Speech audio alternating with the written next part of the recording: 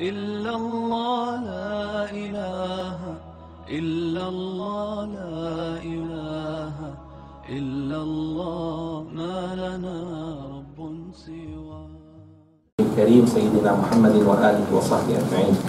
اللهم علمنا ما ينفعنا وانفعنا بما علمتنا وزدنا علما. اللهم اغفر لنا ولوالدينا وارحمهم كما ربونا صغارا، ولعلمائنا ولأساتذتنا ولشيوخنا ولكل من له حق علينا. اللهم اغفر للمؤمنين والمؤمنات والمسلمين والمسلمات الأحياء منهم والأموات. Ya Allah, forgive your slave Marlene binti Seth. Ya Allah, forgive her sins. Ya Allah, you have shown her mercy while she was alive and strong. May you show her mercy while she is dead and weak. Ya Rabbil Alameen, she is your guest in her grave. You have been so merciful to her. Please continue being merciful to her. Forgive her sins, accept her good deeds, and give patience to her loved ones. Ameen. It's a reminder, my dear sisters and brothers, all of us, when we lose a very dear friend or brother or sister, what have you? Actually, Allah is telling you, watch out. He's telling you and me, and everyone. Say, you next. See, this person used to be your friend, your cousin, your nephew, your father, your mother, your son, your daughter. It means you next. You used to know them. They used to know you, no more. Alas. So the wise people are those who remember death every day. Don't let death surprise you. Be wise and remember death. Rasulullah ﷺ says, it's a sign of wisdom to remember death at least 20 times a day. Do we? I don't think so. Some of us for weeks, months, years, until we hear someone passed away. Then we feel sad for a few days, or maybe few hours, and then, now do we have to feel sad all our lives? No. But we should never forget that one day we will die. Rasulullah ﷺ says, إِذَا أَصْبَحْتَ فَلَا تَنْتَظِرِ الْمَسَاءِ. If you wake up in the morning, don't wait for afternoon. وَإِذَا أَمْسَيْتَ فَلَا تَنْتَظِرِ الصَّبَاحِ. When it is evening, do not wait for morning. Meaning whatever you have to do, do it. Do it. Don't delay. There are people who say, let me rest a little bit and I pray Isha after a while. We're going to talk about this. Right? And then the moment they wake up, it's already after midnight. And they feel like, oh, Alhamdulillah, as long as it is not Fajr. Who said that? Who told you that? If you pass the midnight for Isha, you enter the zone of sin. A lot of people think, oh, I can do, as long as Fajr didn't make Adhan, I am fine. I am going to correct those wrong perceptions that we have. Inshallah today.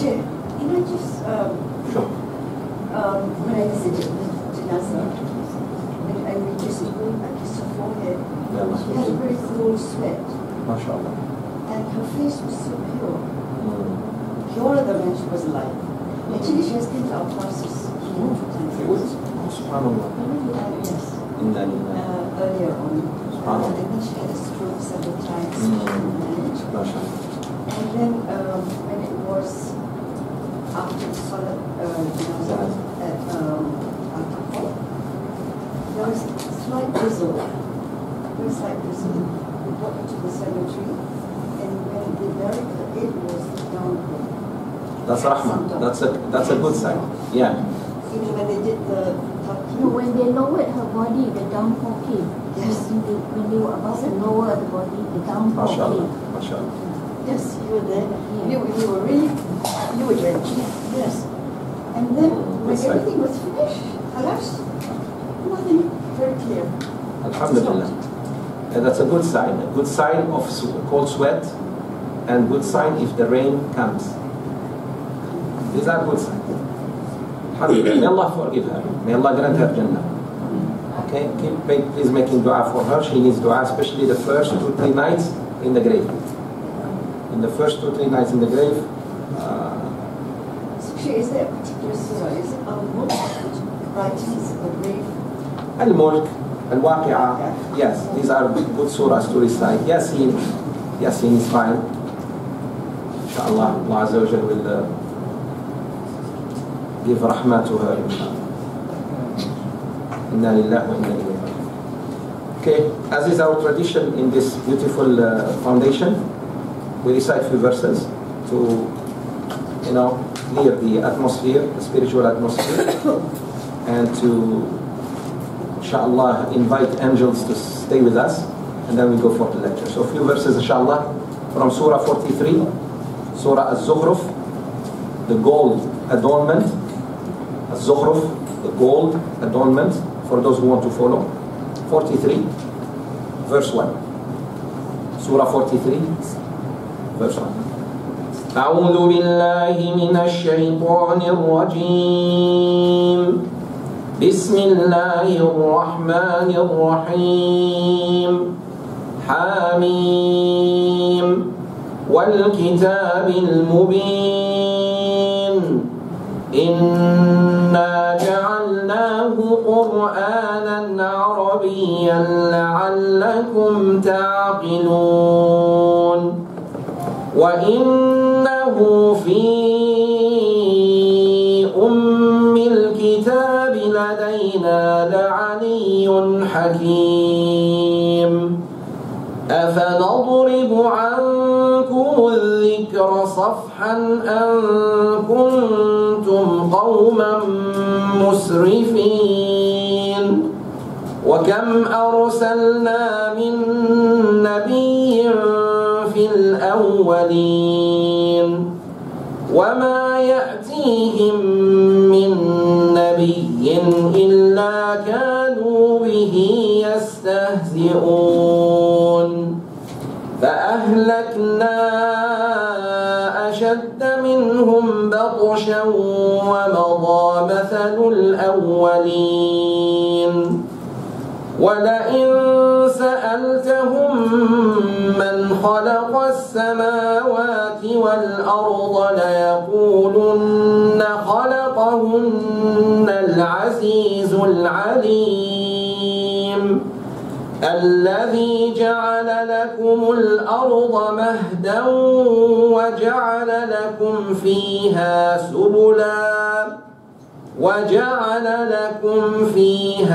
سبلا لعلكم تهتدون.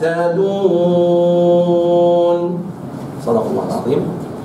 The approximate translation, Hamim, by the manifest book, that is the Quran. Verily we have made it a Quran in Arabic, that you may be able to understand its meaning and admonitions.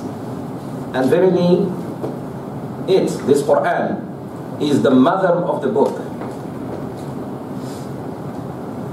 meaning the Lawh al-Mahfuz. It is with us, indeed exalted, full of wisdom. Shall we then warn you not and take away the reminder, the Quran, from you, because you are people musrifun, you are people who don't want to follow the Quran? And how many a prophet have we sent amongst the men of old, and never came there a prophet to them, but they used to mock at him. Then we destroyed man stronger in power than Quraysh. And indeed, if you ask them, who has created the heavens and the earth? They will surely say, the Almighty, the All-Knower created them. Who has made for you the earth like a bed, and made for you roads therein, in order that you may find your way. Sadaqallah. Few words to contemplate about. So is it true that Quran is our only friend and it lights up our waves? And it comes as a friend? Yes, yes. There is hadith, authentic hadith. Rasulullah says, the Quran will be the only thing that can stay with you Yawm al-Qiyamah. When we say the only, among what you do. But all amal salih, all good deeds, your sadaqah can come, your fasting can come. But the Quran will definitely be buried with you. It will enter with you. So listen to the Quran if you cannot even read. If you cannot read, listen. Play Quran in your car, in your house. And it is one of the reasons for blessings. You want blessings? Listen to the Quran. Let Quran play in your house. You'll see. If you look at why we miss some blessings, we don't play the Quran, we play music. Beethoven and what have you. SubhanAllah. With the Quran you see. Also, start your day early. Allah will put so much blessing. Pray on time. Because a lot of people ask, Sheikh, I don't see any blessing in my life. I say, do you listen to the Quran? No. Don't lie. Say no. Do you play the Quran in your house? No. So how do you think Allah will bless your time? Or your health, or your property, or whatever? So please, my sisters and brothers, careful. Quran should be part of our life. If you want something to enter the grave with you, subhanAllah, family, friends, everybody will leave behind. Khalas? You buried Sister Marlene and you left her. Now whatever good she used to do is with her, including her part. Recite the Quran, read the Quran. Okay. Today we have 3 major sins, inshaAllah ta'ala, to cover. So please hold your questions until I finish. Just for the sake of time. Because each one of us, each one of these major sins will take us at least 1 session. I'm trying to, inshallah, summarize them as much as I can and focus on the most important points. Again, for those who are here for the first time, I welcome you. First time about this series. We are now covering this book, one of the greatest books of Islam, Al-Kaba'ir, the major sins, by the great scholar called Al-Imam Al-Hafidh Al-Dhahabi Al-Dimashqi. Imam Al-Hafidh Al-Dhahabi dedicated his life for hadith. He was a great specialist of hadith. He knew many, he was a good scholar, but his specialization is hadith. He went and studied all the major sins from the Quran and the Sunnah of Rasulullah and put them in one book for you and me. Easy. He made it easy for you and me to know them, to avoid them. We said last time, Allah says, إِن تَجْتَنِبُوا كَبَائِرَ مَا تُنْهَوْنَ عَنْهُ نُكَفِّرْ عَنْكُمْ سَيِّئَاتِكُمْ. If you avoid the major sins, we will forgive you for the minor ones. Rahmah. Allah wants to give you rahmah. Avoid the major sins. Don't worry about the minor. We will forgive you for them. But look, you keep doing major sins. You think Allah will forgive you for the minor ones? You are not respecting Allah. Minor, we know you are human, but major, no. No, but Sheikh, we're still human. Do tawbah quickly. Don't die with that sin. So let's know them. We covered last week, mashallah, 2. Last time. A shirk, may Allah save us from shirk. And we said there is no way for you or me to be forgiven if we die with shirk. And I have to come back to shirk because Muslims do commit shirk. You will see today another form of shirk. Today you're going to see another form of shirk that we do as Muslims, many of us. So because we have never been taught Tawheed correctly. We have been taught math, science, English, right or wrong?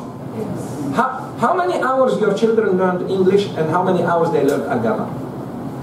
Don't tell me, just think. How many times you send them to play their favorite sport compared to study with a scholar, not with anybody? By the way, do you want anyone to teach your children math? Anyone to teach them math? Or a mathematics teacher? Specialist, right? You want someone who knows math to teach your children math. If you teach them how to swim, you want someone who is called a good swimmer at least, if not professional. So in the deen, why you send them to anyone? If you send them. Now you see why the weakness is in our children? Because we never chose for them the best. Imam Malik, I told you, it was his mother. His father left him long time ago. He went, he did not return until after 20 years. What was this great mother doing? She was selecting the best teacher in town, Rabi'atul Ra'i. And she sent him to Sheikh Rabi'atul Ra'i. That's why we have Imam Malik, who produced Imam Shafi'i. So it is what we choose for our children. Same thing for ourselves. Alhamdulillah, you are here and we are learning. Shirk has many facets, and we have discussed that last time in a quite thorough way. And for those who, inshallah, would like, you can always go to YouTube and you can watch the series. May Allah reward my brother and his wife for, inshallah, recording. The second major sin is killing, murder, to kill someone, to kill an innocent life. We did that. Today, we talk about sorcery, and you are going to be shocked about what you hear. Why? Because a lot of people commit sorcery, believe in sorcery, go to sorcerers, listen to sorcerers, give them money, resort to so-called metaphysical solutions for their problems, or resort to metaphysical things to harm someone. Let's see, inshallah. As-sihr, in Arabic, known as sihr, in Malay sihr, it's a major sin. Why? Because the sahir must commit kufr. In order for a magician to become a magician, in order for a bomo to become a bomo, in order for a black magician or sorcerer to become what he wants to be or she wants to be, they must commit kufr first. So you're going to a kafir actually. Even when he wears, it looks like a sheikh. She looks like very pious, wearing hijab. But that's actually a person who has committed kufr. Why? Because sihr is resulting to supernatural and natural things in order to solve a problem. That sahir cannot help you until he obeys an enemy of Allah called shaitan. That shaitan starts working for him. But in order for the shaitan to work for him, he or she must obey him and do something very, very haram that makes a person kafir, such as urinating or defecating on the mushaf. Yes, the shaitan will tell that person, you want me to work for you? Without seeing him. He's listening to a voice. He says, yes, I want you to help me and do things for me. He says, okay. Bring a copy of the Quran, urinate on it, defecate, cut it, shred it, throw it in the toilet. Bring me bad smell. Do something, slaughter for me, slaughter something, bring an animal. And they like black animals. I tell you later on why. Bring a black sheep, black goat, black cat. Kill something for me. Spill blood for me. And once the person does that, I gave you just a few examples. Then that person, that shaitan is ready now to work for that person. So, the first step for a bomo to become a bomo, he must first commit shirk. Although he looks for you very pious, he's not. There are many hypocrites who live among us. We think they are very good, but actually they mean very bad for you. The bomos and the sorcerers are like that. They have to commit kufr first, an act of kufr. Okay? Al-Shaytan al-Mal'un, may Allah curse him, the cursed devil, do you think he is going to teach you sihr because he likes you? Allah says, Inna ash-shaytana lakum aduwwun fattakhidhuhu aduwwa. Indeed, shaytan is your enemy, therefore consider him as enemy. Allah said that. In Surah Yasin, Alam ahad ilaykum ya bani Adam an la ta'budu ash-shaytan innahu lakum aduwwun mubin. Didn't I take an oath from you, O children of Adam, that you should not worship the shaitan because he is a clear enemy for you? How many times Allah mentioned the shaitan in the Quran? How many times? The story of Adam, from beginning, the enemy was there. But we forget about him.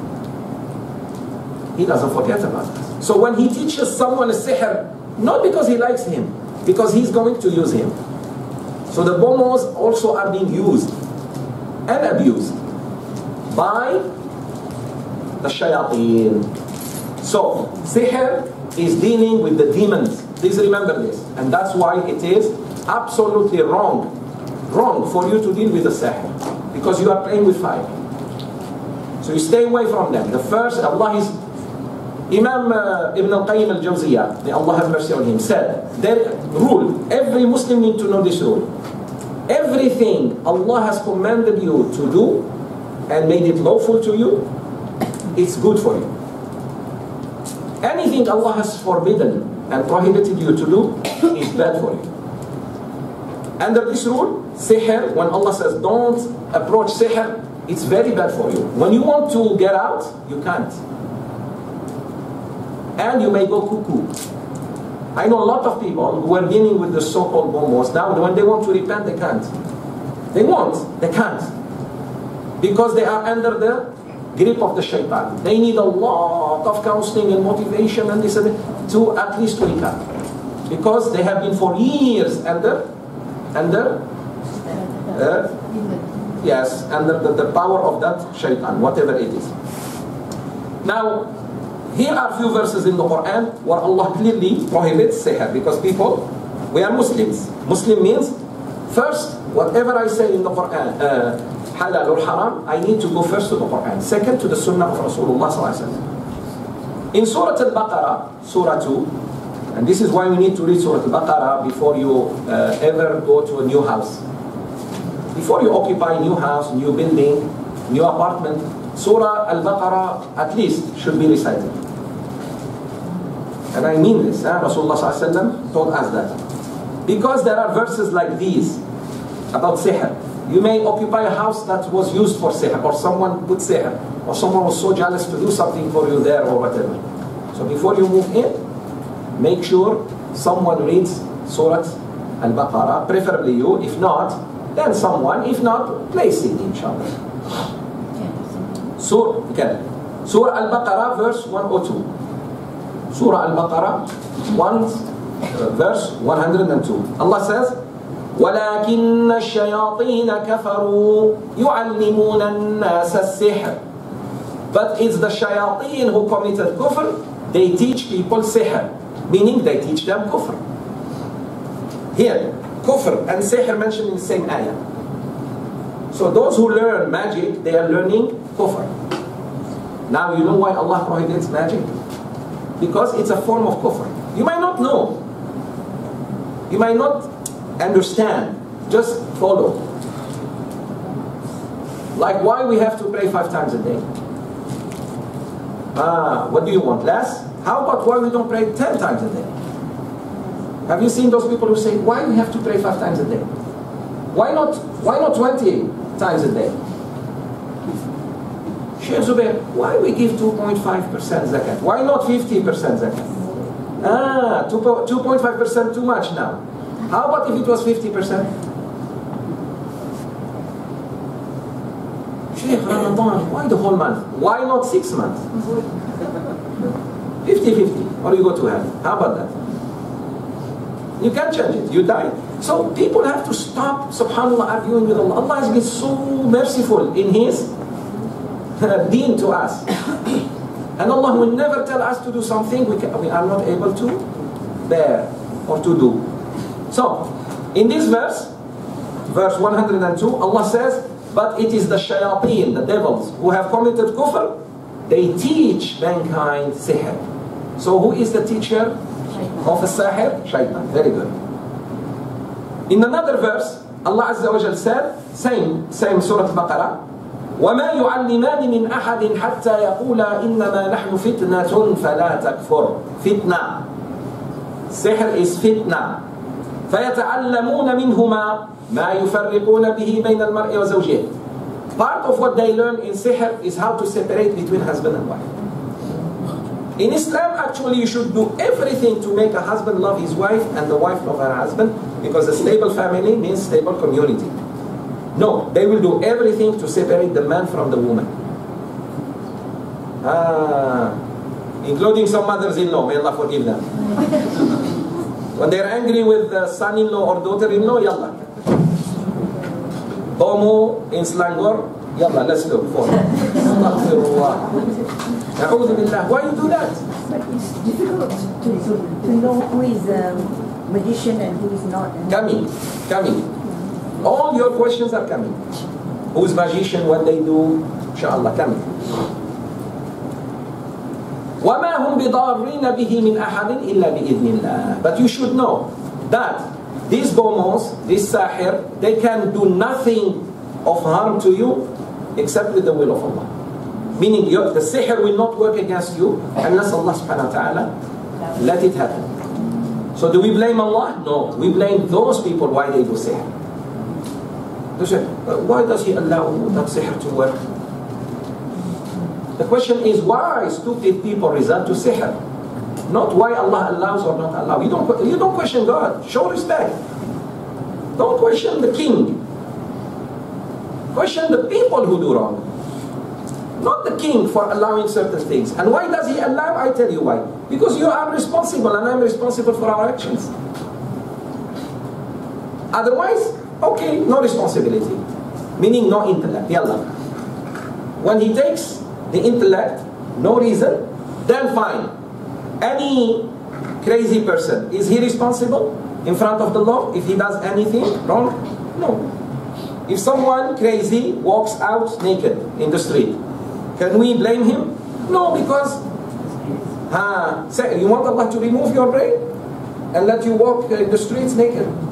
No, be quiet then. No, I want my mind. Okay, then quiet. Accept what Allah tells you to do. And that's it. SubhanAllah, you see people say, why does Allah allow certain people to do this? Because Allah made you human. And human means you have intellect. And intellect means you are responsible. You want Allah to, no problem. He will remove that. Or turn you into a frog. Or orangutan. And that's it. Just give you bananas. You want to be human and you want to wear the best clothes and travel everywhere you want, but you don't want? Ya Allah. So we need to get up a little bit, wake up, get up from the cocoon we have been living for many years. وَيَتَعَلَّمُونَ مِنْهُمَا مَا يُفَرِّقُونَ بِهِ بَيْنَ الْمَرْءِ وَزَوْجِهِ وَمَا هُمْ بِضَارِّينَ بِهِ مِنْ أَحَدٍ حَتَّى يَقُولَ إِنَّمَا نَحْنُ فِتْنَةٌ فَلَا تَكْفُرْ وَيَتَعَلَّمُونَ مِنْهُمَا مَا يَضُرُّهُمْ وَمَا لَا يَنْفَعُهُم. Allahu Akbar. And they learn from them what they learn from the shayateen, what just harms them, nothing beneficial. So sihr, nothing beneficial. It's not like learning chemistry to make medicine for people, physics so that you come up with a new engine or what. No. This is, Allah says there is nothing good from sihr. So don't say, I'm going to learn so. No, nothing good from sihr. Put that in mind, please. Because a lot of people say, Sheikh, there are some good things in magic. There is nothing good in magic because Allah said so. When Allah says something, that's it. Your mind and my mind must stop. He said, whatever they teach them is just harmful and nothing beneficial. And then He said, وَلَقَدْ عَلِمُوا لَمَنِ اشْتَرَاهُ مَا لَهُ فِي الْآخِرَةِ مِنْ خَلَقٍ. And they have known, we have taught them, we have told all the prophets, including Muhammad ﷺ, that whoever takes this path of seeking knowledge, of sihr, in akhirah he has nothing, meaning in heaven. In akhirah he has no way to be saved. Review these verses please. Surah Al-Baqarah 102, 104. Go to Surah Al-Baqarah on your free time. Open the Mus'haf. Go to verse 102, 104. And read. Alhamdulillah, we are an ummah of reading and we need to learn. So, you find a lot of people, my sisters and brothers, seeking the knowledge of sihr. And actually what they do, in order to be momos and controlling people. Fir'aun, may Allah curse him, used sihr to control people.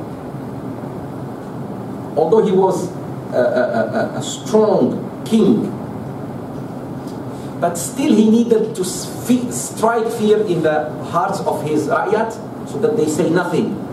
How he did that? Through magicians. So when Musa alayhi salam came up with few miracles from Allah Azza wa Jal, what did Fir'aun do? He resorted to the specialist among the Sahara. He didn't go just any Omo. He went to the greatest. Here is, he is a king still resulting to sihr. Do you see why it's powerful? Because a king like Fir'aun, who was saying, I am your highest God, there is no God but me. That's what he was saying. Na'udhu billah. May Allah curse him. He still was so weak to resort to. He goes to magicians, come, help me.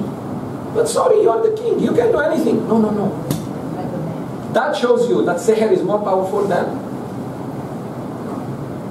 politics. Yes, because they themselves sometimes resort to Bomo to get them help. Well, in Islam, no. When you have troubles, who do you resort to? إِيَّاكَ نَعْبُدُ وَإِيَّاكَ. You apply Al-Fatiha. And you will see. Go back to Allah, pray 2 rak'ahs and say, Ya Rab, help me, I am facing this problem. That's it, done. The help is coming, it's on its way. Sometimes it takes time, that's all. But it is coming. Don't doubt Allah. Okay. So don't go to Bomos anymore, huh? I'm coming to see how dangerous it is. Now, in Islam, this has to be known, huh? This has to be known. In Islam, what's the punishment of a sahir? We know the punishment of a thief is to lose his right hand from here, from the wrist. Not from here. Haram. From here, haram. From the wrist. The punishment of murderer is death. The punishment of drugs in Malaysia? Death. Hanging. Okay. By the way, that's not Sharia. No, but still we accept it. Right or wrong? There is a way of executing but it's not the Sharia way. But we still, because we need to protect the country. Good. That's my point. So if you have accepted to hang the drug addicts and the drug traffickers, why don't you do it for murderers? When Allah said so. Maybe here, not all over the world, Muslim world. I'm talking about the Muslim world. Okay. So alhamdulillah, we know there are capital punishments for certain crimes. Committing sihr, practicing sihr, also has a punishment. And that is Rasulullah ﷺ saying, وَحَدُّ السَّاحِرِ الْقَتْلُ. The had of sahir, magician, homo, the one who harms people, do things to separate between husband and wife, to make you sad, to make you just wandering, to vomit, we will see some examples of sihr, is killing by the sword, one hit. Is beheading. Yeah, it's because it's a capital punishment. We just said he committed kufr. We're talking about Muslim Bomo. He's no more Muslim at that moment, khalas. So it's a serious offense. Okay. Now how about the people who go to the Bomo? People like you and me. Should they be killed? No. But, wait and see. The Prophet ﷺ said, اجتنبوا السبع الموبقات. Avoid the 7 destroyers. There are 7 things destroy the life of a human being. You are alive, you're alive. You breathe, you walk, but you are actually have been destroyed long time ago. If you do commit one of these 7, one of them is sihr. Shirk, qatl, sihr, so far. We're going to see the other things that if you commit in your life, actually you are a dead walking human being. You know when you died? Long time ago. But unless you make tawbah quickly. With tawbah, alhamdulillah, you're okay. But I'm saying, for example, in 1996 you have been practicing sihr and you didn't make tawbah. You don't want to change. Since then, actually, you are dead. Sheikh, we are 2016. Yeah, 20 years, long time ago. It's just you had no grave. Wherever you used to walk, that was your grave. Because you refused to make tawbah. Some of those major sins are called al-muhlikat. Things that have destroyed you. Why? Because they throw you in Jahannam. The decision was made long time ago when you committed that sin and you never repeated it. Major sins means what, sisters and brothers? Major sin means if you commit it and don't make tawbah, definitely you're going to hell. That's what it means. A major sin, when it's committed, Allah waits for you to make tawbah. If you make tawbah, He will forgive you, inshallah. If you don't, and you die like that, it means you are not going to Jannah until you go to hell. Even if you say, La ilaha illallah Muhammadur Rasulullah. And we take it, we think it's alright, you know. Allahu Akbar, may Allah save us. Yallah, allow me now, I take a lighter and just burn you for a second. Just a second. Who said ouch? Yeah, I didn't even do anything and she said ouch. Good, because you know what does it mean. And that's the lighter of dunya. That's just to light a cigarette or whatever, which is haram. May Allah have mercy on us. The great Imam Hassan al-Basri, the great Tabi'i, Imam Hassan al-Basri, after the Sahaba came Tabi'in. The master of Tabi'in, his name is Al-Hassan al-Basri, a great, great mu'min. He said, I rather be with those who scare me to death in this dunya, and therefore I find myself safe in the hereafter, than those who give me hope. In dunya, everything will be okay, don't worry, tak apa, tidak ada masalah. And then find myself facing hellfire. So you be rather with those who make you cry than those who make you laugh, because most of them are laughing at you. So I go by that logic of Imam Hassan al-Basri. I would love someone to scare me in dunya, so that inshallah when I go to Allah, alhamdulillah. The other way, no good. Make you feel comfortable in dunya, and then when you stand before Allah, you're so scared. And Rasulullah ﷺ said, no two securities will be together, and no two fears will be together. They said, Ya Rasulullah, what do you mean? He said, he who fear Allah in dunya will not fear Him in the hereafter. Taqwa, if you have taqwa, taqwa means fear. You are afraid to do haram like this, like sihr and this. In akhirah, don't worry, you will not be afraid. And those who did not fear Allah in dunya, it's okay, la, you know that attitude, then they have to fear Him over there, what He's going to do to them.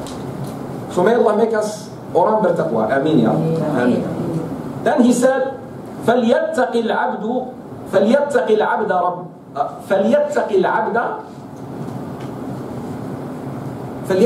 رَبَّهُ. Let the slave, that is you and me, fear his Lord. وَلَا يَدْخُلُ فِي مَا يَخْسَرُ بِهِ الدُّنْيَا وَالْآخِرَةِ. And let him not enter what he will lose, dunya and akhirah. So sihr makes you lose dunya and akhirah. Not just, na'udhu billah, the dunya and akhirah. You lose both. Rasulullah sallallahu alayhi wa sallam, in the hadith narrated by Imam al-Hakim, hadith sahih, also narrated by Imam al-Dhahabi, Imam al-Tirmidhi, that the Prophet sallallahu alayhi wa sallam said, حَدُّ السَّاحِرِ ضَرْبُهُ بِالسَّيْفِ. The had, hudud, law for Homo people, is to hit them one time with the sword. That's it. Meaning the sword should be very... Why?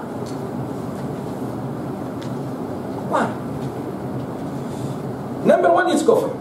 Didn't we say just now this kufr?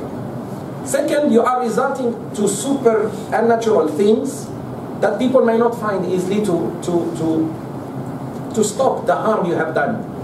Three, you are doing so much harm to people. Four, the sihr does not end until the sihr dies. If you are under spell, God forbid. Unless you find the sihr and open it, like what they did to Rasulullah with his hair. With his hair. A Jewish lady did sihr to Rasulullah. That's why I keep telling you, when you comb your hair, do not leave your hair anywhere. Someone will take your hair and harm you. So always when you comb your hair, especially ladies because they have long hair, what you do? Make sure you flush it in the toilet or you bury it. Okay? Make sure no one has access to your hair. Your nails. When you cut off your nails. SubhanAllah. When Rasulullah was telling us, bury your nails or get rid of them from somewhere where no one can get, we leave them somewhere and we ask the maid to clean. If the maid is angry with you and she has a bomb somewhere, Now, yeah. Really serious. Okay? So, you have to be careful where you discharge certain things that can do. Also, we have got so many bomos in hospitals looking for the umbilical cords, placenta, skin, surgery, leftover, a kidney, fail. Human. Well, you can get animals that, no, the jinn wants human things because he licks them. You have to please the jinn in order to stay in business of sihr. What do you think, they are playing games? You think the jinn will just work for you? I love you very much, can I do some free work for you? No, nothing free. You have to pay me. You have to do certain things. And sometimes, if it's male jinn or female jinn, they do zina with the humans. Yes. How? Better not to know.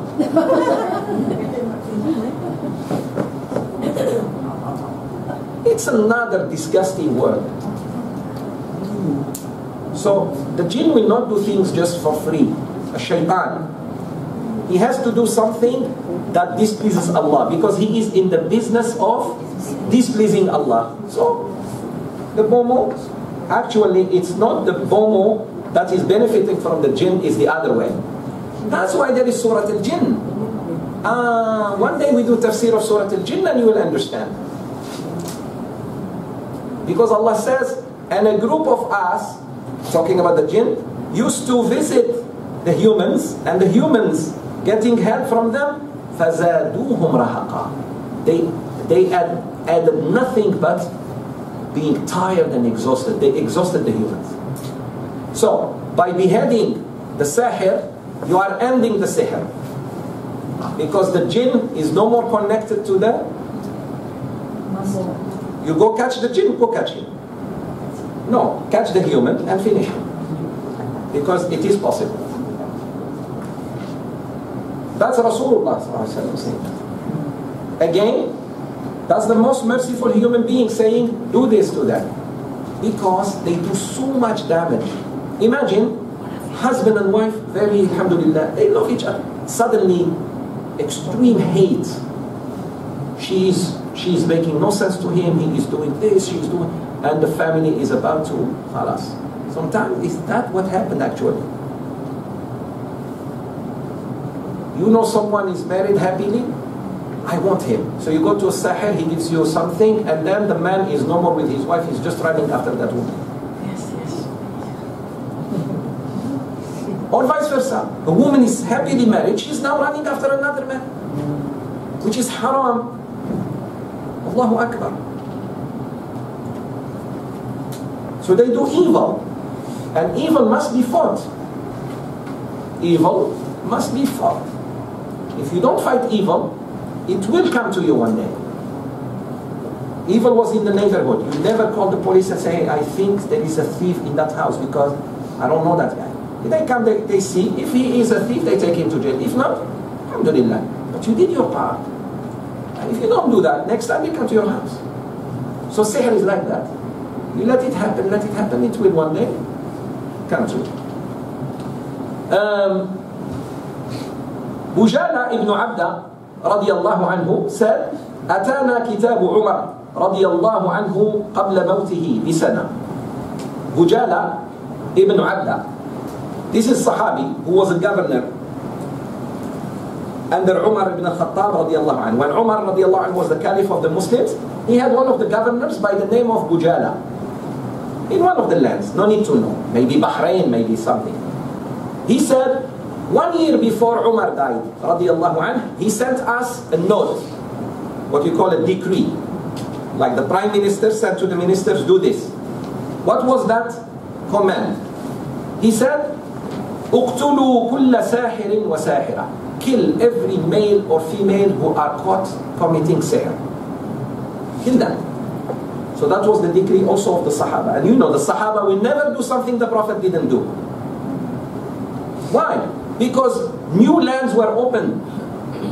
Not only the Arabs were committing sihr, but also Persians, Romans, Africans, because Islam started spreading. So he said, terminate every sahir or sahir. Any man or woman who practice sihr, finish them.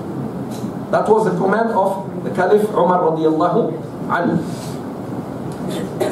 Wahb ibn Munabbih, I am using few names of the great scholars of Islam. He said, قرأت في بعض الكتب, I have read in some of the previous books before Quran, the Torah, the Bible, the Zabur of Dawood alayhi salam.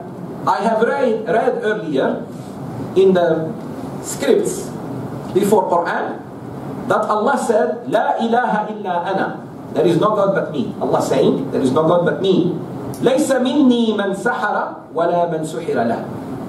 I am absolutely innocent from anyone who commits sihr and from anyone who goes and asks for sihr. You have nothing to do with Allah yawm al-qiyamah, meaning you are on your own. He will not show you mercy. ولا من تكهن ولا من تكهن له.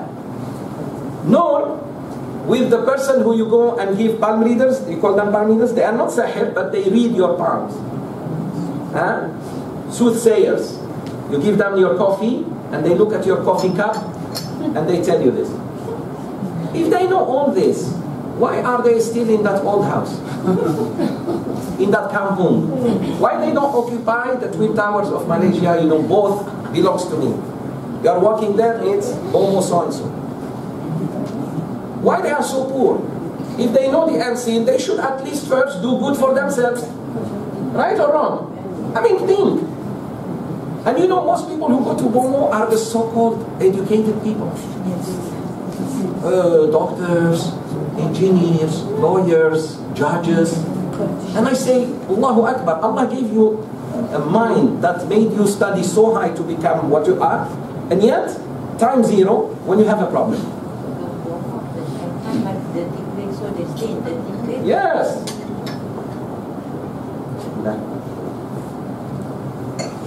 Speaking about coffee. Is this coffee or tea? It's okay. Both is good. It's coffee. وَلَا مَنْ تَطَيَّرَ وَلَا مَنْ تُطَيَّرَ لَهُ. So even if I go to a bomo, a sorcerer, a black magician, or I go to what you call a person who claims to know and read the palms, read coffee, whatever, or tatayyur. Tatayyur is very bad. Most Muslims do tatayyur. What is tatayyur? Ya Allah, save us. What is it? In the morning you see something you don't like. Black cat, crow, and you say, oh, it's going to be a bad day. Superstition. That is very negative. Don't do that, Rasulullah. They are just creation like of Allah, like you. If you see something, don't say, the day is bad. This day is going to be bad. Tatayyur. Tatayyur is very bad. It's from shaitan. You know, you get up in the morning, you break a cup early morning. You say, oh, this is very bad. This is a sign that my day is going to be bad. Na'udhu billah. Allah wants to purify even your thoughts. Why are you so negative? Say alhamdulillah. Okay? So do not feel superstitious. Don't be superstitious. No, it is haram. So Wahb ibn Munabbih said that these things were even mentioned in the books before us, let alone in the Quran. And Wahb ibn Munabbih is a specialist of Judaism. He knows very well the scriptures of the Jews and this and that. Now, Ali ibn Abi Talib, may Allah be pleased with him, narrates a hadith. Sayyidina Ali heard the Prophet ﷺ. Sayyidina Ali radiallahu anhu, karamallahu wajhah, says, I heard Rasulullah ﷺ saying, ثَلَاثَةٌ لَا يَدْخُلُونَ الْجَنَّةِ. May Allah never make us amongst them. 3 people will never enter Jannah. Wow, I don't want to be one of them. I don't want to be one of these people. Number 1, مُدْمِنُ خَمْرٍ, yamsing. A Muslim who is alcoholic, cannot stop. No, cannot stop. Drink but never stop. It's not like someone who made a mistake, he or she, one day, 1 year. And you know, thank Allah if you have never touched liquor. Thank Allah if you have never committed a major sin. Thank Allah. Say alhamdulillah. You know, You meet Allah with, I never touched liquor. You know, I never smoked. I never committed zina. You are, mashallah. Even if you have done, don't worry. Repent to Allah. Ask Allah to forgive you, and inshallah Allah will. But don't meet Allah while you are still yamsing. There are people still drinking, and then they die. So the first one, mudminu khamrin. Number two, waqati'u rahimin. A person who severs his bond. He decides not to visit Silatul Rahim. He cuts it. I don't care about my family. I don't want them. I don't want to visit them. I don't want them to visit me. Like this. Okay, that's number two. Number three, وَمُصَدِّقٌ بِالسِّحْرِ. A person who believes in sihr. Let alone the magician who does it. If you go to a magician and you believe him, and therefore you take something from here or her, and you do it for people to harm them or to get benefit from them, let alone the person who does the sihr. If you just believe in sihr. This is Ali radiallahu anhu, hearing who? Rasulullah sallallahu alayhi wa alihi wa sallam. So three people, don't be one of them. I repeat. Mudminu khamrin, the person who drinks alcohol a lot. Don't stop. Number two, that doesn't mean those who drink only a few times they are good. No, they are not good. Number two, qati'u rahim, person who decided not to visit his family nor allow them to visit him. And there are people like that. They never go visit their family. That's very bad. That is very bad. And number three, when you talk about Salah, is it just family, blood ties? blood, Friends? no blood. Very good. When we say Silatul Rahim, it means only the family, those who have blood with you. Okay, that is Silatul Rahim. There is another thing which is the ukhuwa, brotherhood and sisterhood, friends, people you love for Allah's sake. No, we're talking about if you sever the bonds of the family. Your auntie, you never visit her. Your uncle, they're still alive, you don't want to go. We will come to that, major sin. That's a major sin. We will see. Alcohol also is a major sin. That's what I say. These are all major sins. If you die like that, if you die still believing in sihr, if you die still drinking, if you die while you are severing the bonds with your brothers and sisters, with your uncles, aunties, parents, this and that, you are in big trouble with Allah. May Allah reward Sayyidina Ali radiallahu anhu for telling us this hadith. This hadith narrated by the great Imam of Hadith, Imam Ahmad bin Hanbal, rahimahu Allah. Part of believing in sihr is, my sisters and brothers, be careful of this. Many Muslims do still do this. Amulets. You hang something over here. Yes. That is part of sihr. Do you know that or not? You may not know. I trust you. You might not know that it is, but that person who does those things for you and asks you to hang it, that is sihr. That is sihr. But you don't know. That person is doing certain things. And this is what they did. I opened many of them. This is what they do. Piece of small paper. They do jadwal. And they do this.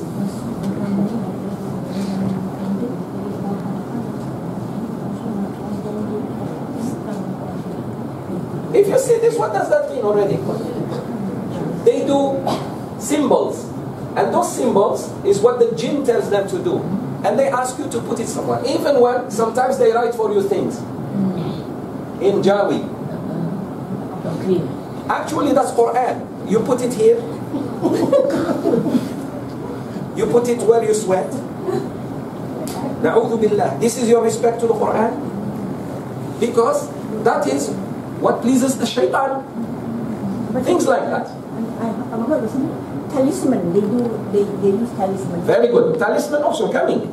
So the amulets, if you hang anything believing that it brings you luck, it brings me luck. As long as, you know the eye of the blue eye from Turkey, that is also wrong. Because you are believing that, you know, as long as I have this, no evil eye will touch me. So you are not believing that it is Allah who protects you from the evil eye, but as long as I have that blue eye, why blue? But some people just wear it for fun, nothing in regards to it. Still, you don't hang them. Rasulullah ﷺ saw a man, look, saw a man with a bracelet on his hand. That thread, like Hindus. You know the Hindus do that? Yeah. Say, some people. So he asked him first. He said, what's that, my brother?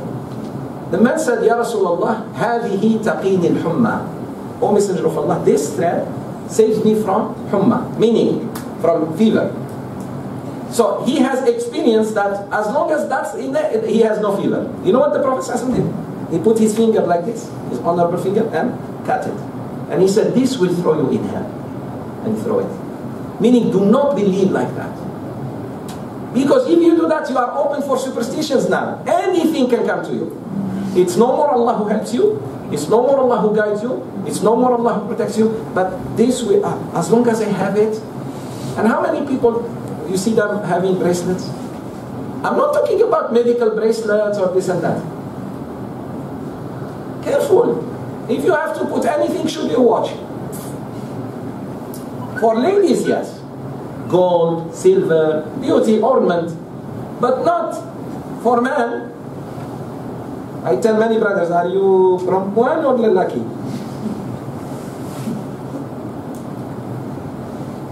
Serious. Let alone necklace. Actually, sometimes they have these stones. They believe that it's got healing power. Yes, excellent, excellent. Also, to have a ring with a stone, and you believe in the stone, that is shirk. You know, this stone brings me luck. This stone makes me feel good. This stone will always make women look at me. That is shirk. So you believe in stones, that's what the mushrikeen were believing in. What's the difference between a mushrik 1400 years ago in the Prophet's time who believed that this idol feed him? At least he believes in a bigger idol, you believe in a small idol. Who is worse? Na'udhu billah, both worse, but one is worse than the other one. So please don't. Do not believe in anything that brings you luck. You know, some people believe in Kala. They say, when I wear pink, always I get what I want. When you wear stuff, whenever I wear blue, I have problems. By experience. And some people also believe in a day. They now say Tuesday is always horrible in my life. Astaghfirullah ghafur rahim wa atubu ilayh.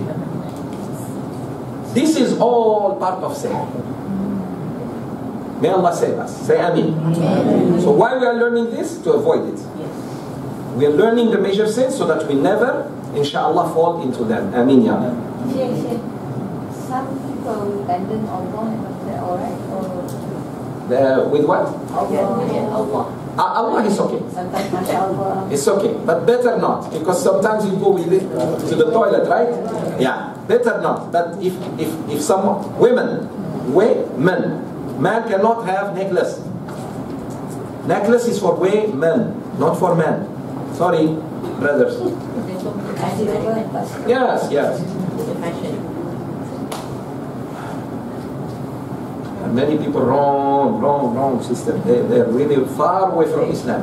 When you said about the Turkey, you know, sometimes they sell the pendant and like when you wear it like that, actually you don't mean anything that whatever. How is it?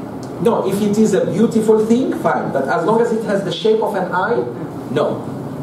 If it's ornament, beauty, no problem. Islam is not against beauty, but not beauty with an eye. Or the hand of Fatima. Have you seen the hand of Fatima? Yeah. Hand like this with an eye. They call it Fatima. That's not the hand of Fatima. Fatima radiallahu anha, the daughter of Rasulullah sallallahu alaihi wasallam, she is inshallah safe.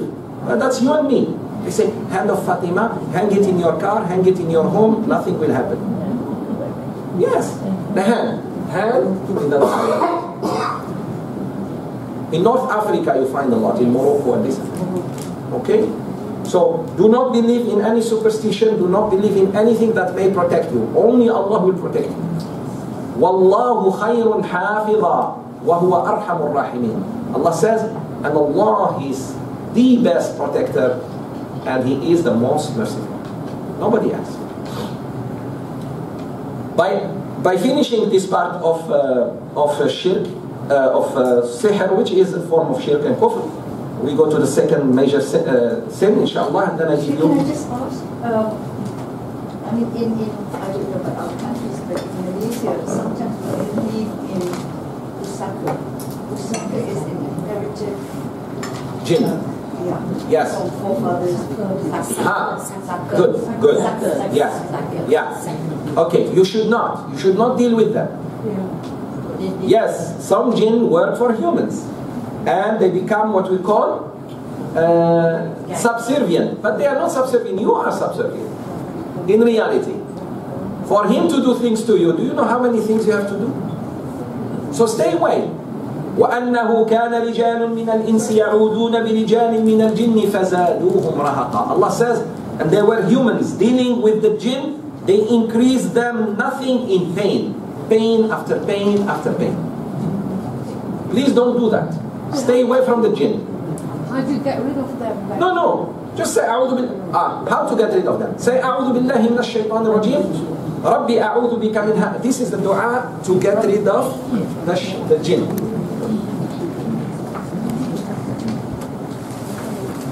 These are the dua to seek refuge to Allah from any jinn.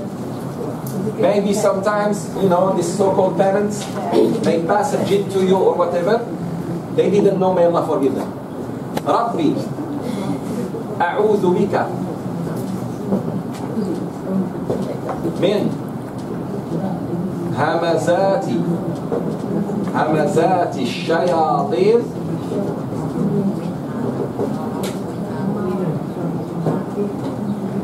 wa a'udhu bika an yahdurun.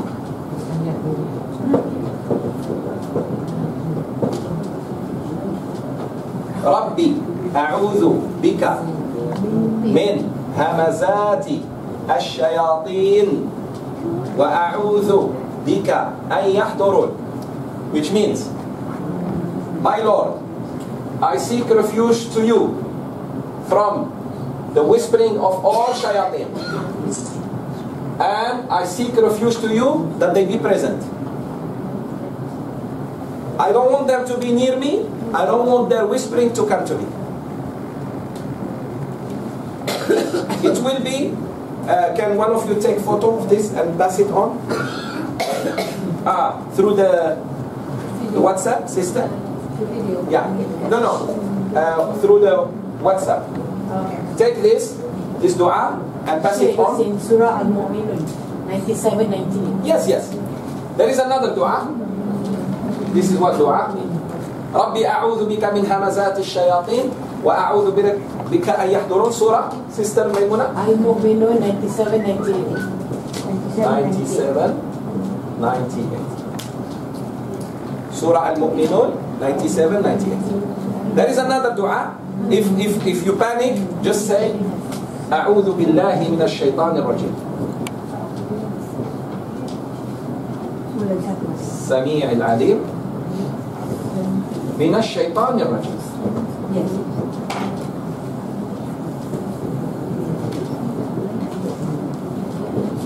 The second one,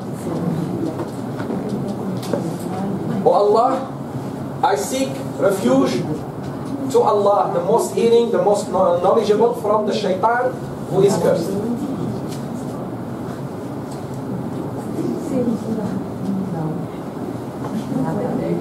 Once you say that, inshallah, shaitan will give up on you. He wants to come, he will give up. He will run away. Sheikh, that's not from the same surah? No.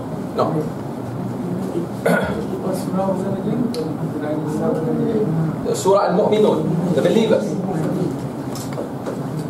Surah Al-Mu'minun.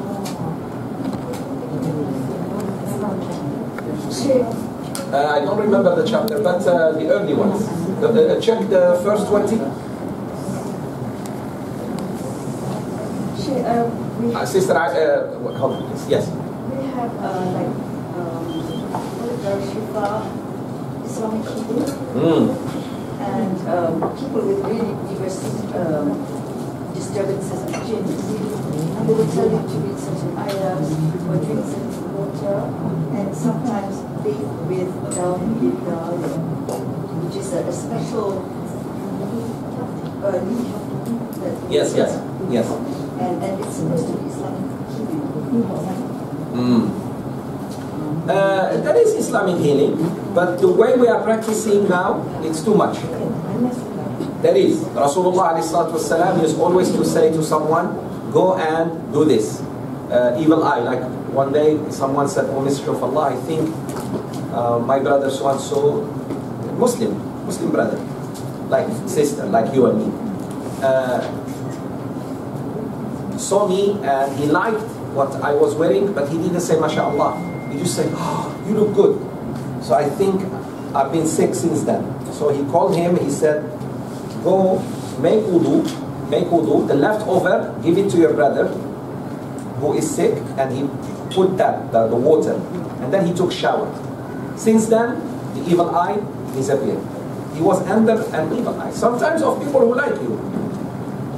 Oh, Sister Hanis, you look so nice. They forget to say mashallah. You tell them, please say mashallah. You tell them mashallah, subhanallah, la ilaha illallah. Okay? Sometimes you don't mean. How about people who hate you? That is even worse.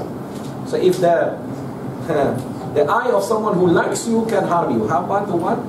That's why when you see your chuchu, say subhanallah, mashallah, and stop showing yourselves on Facebook.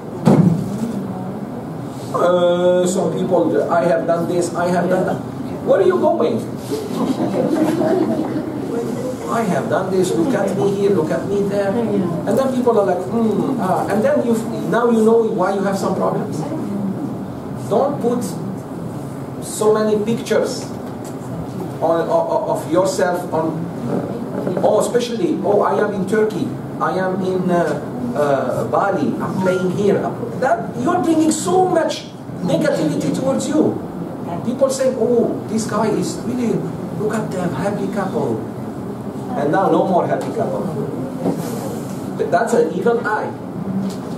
Careful. Put ayah, put hadith, put something nice that reminds you your mother, your father, but not, hey guys, look at me what I'm eating. This ikan that cannot be caught except I don't know who. Or an asli can catch it. Allahu Akbar. And someone doesn't even have a nasi lemak to eat.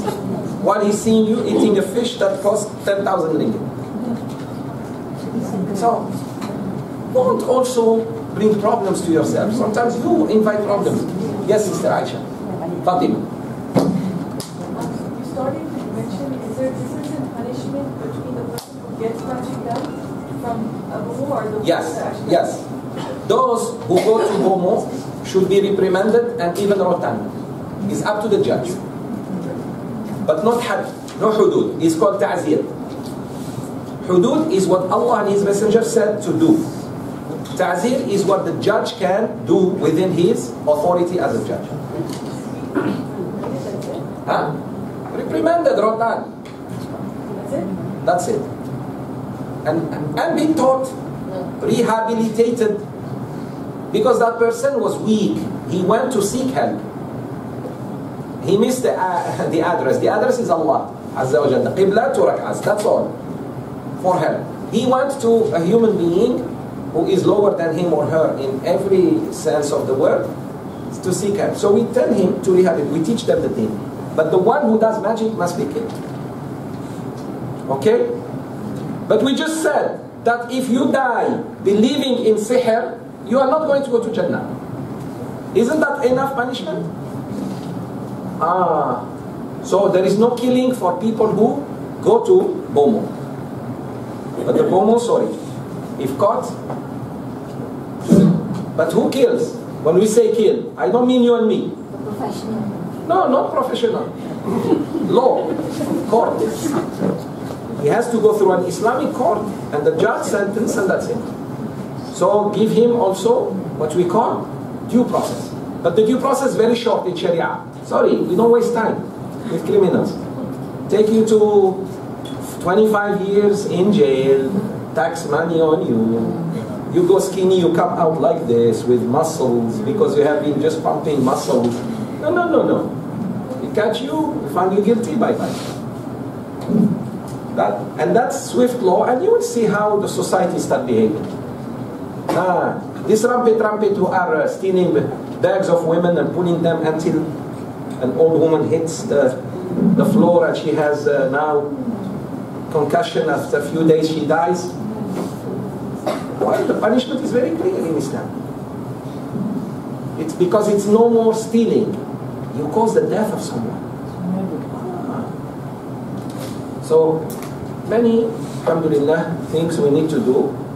And Allah says, subhanAllah, in Surah Al-Baqarah, وَلَكُمْ فِي الْقِصَاصِ حَيَاةُ يَا أُولِي الْأَلْبَابِ. Indeed, in qisas, in hudud law, you have a real life, oh people of understanding. But you don't have understanding, that's why you can't see it. You don't understand. You understand other things, like physics, medicine, law, golf, but you cannot understand the Sharia, sorry, it's not given to anyone. Okay, now, Sayyiduna Rasulullah sallallahu alayhi wa sallam, we end with this. What was he doing for Hassan and Hussein radiyallahu anhuma? His chuchus. What was he doing? He used to bring them under him.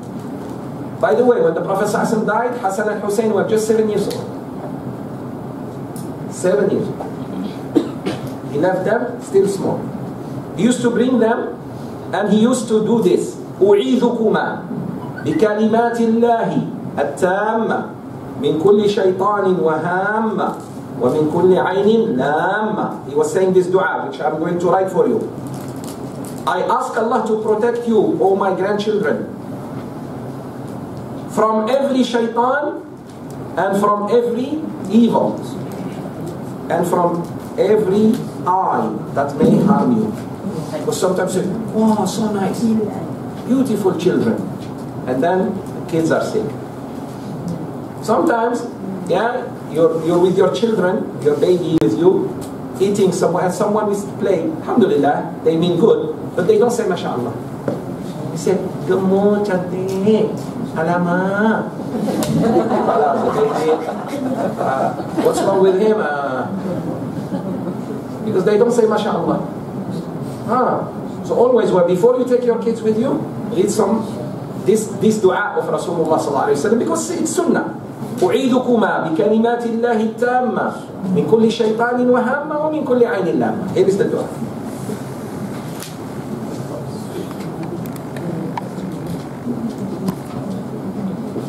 If it's a man, if it's a boy, أعيذك.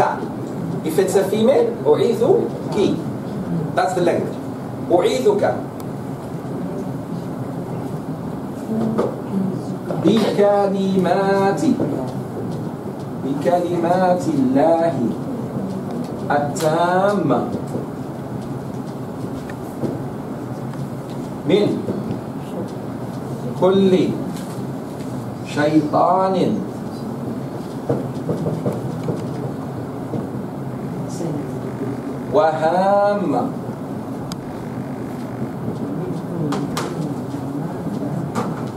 وهامة ومن كل عين لامة. This is the dua. For you, you say أعوذ. If you want to say it to someone, you say أعيذك. For you, you just say أعوذ. أعوذ بكلمات الله التامة من كل شيطان وهامة ومن كل عين لامة. I seek refuge to Allah through His beautiful words, the Quran, the knowledge of Allah, the complete ones, from every shaitan and from every evil and from every eye that is going to harm me.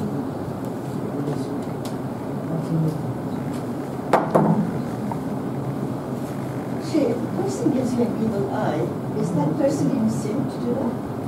No, sometimes they don't mean. They don't mean. So you don't know. Yeah, but if they mean yes, because they are jealous. Jealousy, careful of jealousy. Someone is jealous of you? Ah.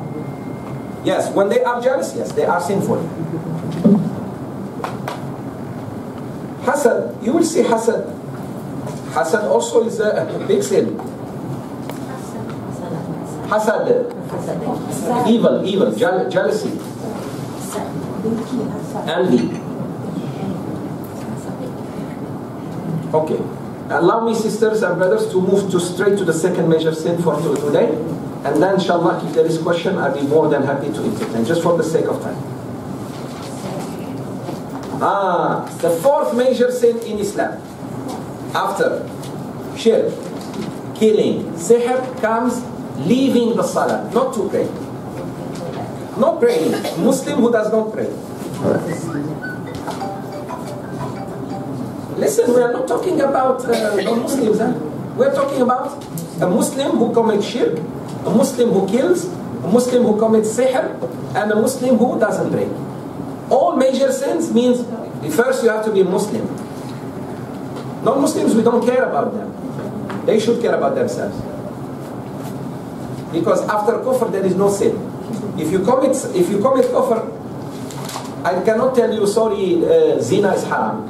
Because you are already kafir. We're talking about Muslims. Now what did Allah say about those who don't pray? You'll be amazed. Maybe you never heard this in your life. There are people, Muslims like you and me, who don't pray, right? So let's see what the Quran says about them. And let's see what the Hadith says about them. So that, inshallah, next time when we meet them, we must, for Allah's sake, do da'wah to them, remind them. Because they are really in big danger, they may not know. It's like someone who has cancer and doesn't even know. But when I come and tell you, look, sorry, you have cancer. And here it is. This is the scan, this is the mammogram, this whatever. Now it's your duty to act quickly. Right? Let's see. In Surah Maryam. Surah Maryam. Surah Maryam is Surah 19. Verse 59 and 60. Surah 19. I'm giving you evidence so that when you talk to someone, say, look, I may not know a lot about Islam, but I came to learn. Today, I learned this. Here is the verse. Because when you give dalil, when you give evidence to people, you are very strong. Right? Because people think, sorry, you are just like me. You just started praying or you just started attending classes. Yes. And that's the beauty of Islam. If I start just yesterday, I'm better than you, because you still didn't try. So please listen to me, that's all. Allah Azza wa Jal says, فَخَلَفَ مِن بَعْدِهِمْ خَلْفٌ أَضَاعُوا الصَّلَاةَ وَاتَّبَعُوا الشَّهَوَاتِ فَسَوْفَ يَلْقَوْنَ غَيًّا إِلَّا مَن تَابَ وَآمَنَ وَعَمِلَ صَالِحًا. We just said ayah 59, 60. 59 and verse 60. Surah 19. Surah Maryam. Ayah 59, 60. 59 and 60. Sisters, yalla, help me. You are becoming slow. Alright. Now, Allah says in this ayah, who has the English? Yalla, Sister Maimuna, read for us the English. Now there has succeeded them a latter generation who have neglected the prayers and have followed last. They will meet the vision. 59. Good. Look. And then the next ayah, 60. Save him who repents and believes and does right. Good. These will enter the garden and they will not be wrong in the least. Alright. In verse 59, Allah says, then came after them another generation. That, number one, what they have done? They have lost the salat. Ada'u salat. They don't pray. Like today, come see, compared to our forefathers, compared to the Sahaba, compared to the people, the early generation, we don't pray like them. We think it's a burden. But we are ready to watch 3-4 hours movie, soccer, Saturday night, no problem. But salat is like difficult. 5 minutes is difficult. So أضاعوا الصلاة. Second, واتبعوا الشهوات. And they follow their desires. فسوف يلقون غيا. Then they will meet غي. غي actually, the real translation of the word غي, it's a river in hellfire. That hellfire itself, seek refuge to Allah from it. Ghai is a river in Jahannam. So, those who don't pray, do you know where they are going? They are not just going to hell. They are going to a river in Jahannam full of magma. Jahannam itself is scared from that river. Because they don't pray. Actually, it's not just they don't pray. They don't pray on time. May Allah forgive us. They mix the prayers. They pray on and off. How about those who don't pray at all? Look, this man, you pray, but you pray whenever you have time. Tell your boss, I can see you whenever I have time. When your boss calls you, say, sir, ma'am, when I have time, I can see you. What do you think your boss will do? Huh? Yalla, the principal in school is calling you. Say, student so-and-so, go visit the principal. And say, you know, when I feel like it. What happens? You're in big trouble. So Allah Azza wa Jalla is calling you, Hayya ala salat. I say, do good. I don't have time for you. I'm watching my favorite cartoon or my favorite Korean drama or Bollywood. But that's what we do with Allah. Right? Don't do that. Don't let Allah wait. Show respect. Salat on time. Salatu ala waqtiha. So, Abdullah bin Abbas radiallahu anhuma, cousin of Rasulullah sallallahu alayhi wa sallam, and the best scholar of Islam when it comes to tafsir. There is no one better than Abdullah bin Abbas. Remember his name. He is the cousin of the Prophet sallallahu alayhi wa sallam. Abbas is the uncle of the Prophet, right? Like Hamza, Abbas, Abu Talib, Abu Lahab, these were uncles of Rasulullah sallallahu alayhi wa sallam. Abbas had few children. One of them was the best in learning the Quran, understanding and interpreting the Quran. Abdullah bin Abbas. Abdullah bin Abbas, may Allah be pleased with him and his father, said, this ayah, actually, it's not for those who don't pray at all. It's for those who delay it from the time. Ya Allah, if I am going to be with these people in hell just because I delayed, how about those who don't pray at all? Serious. By the way, what is medicine without time? You take medicine but not on time.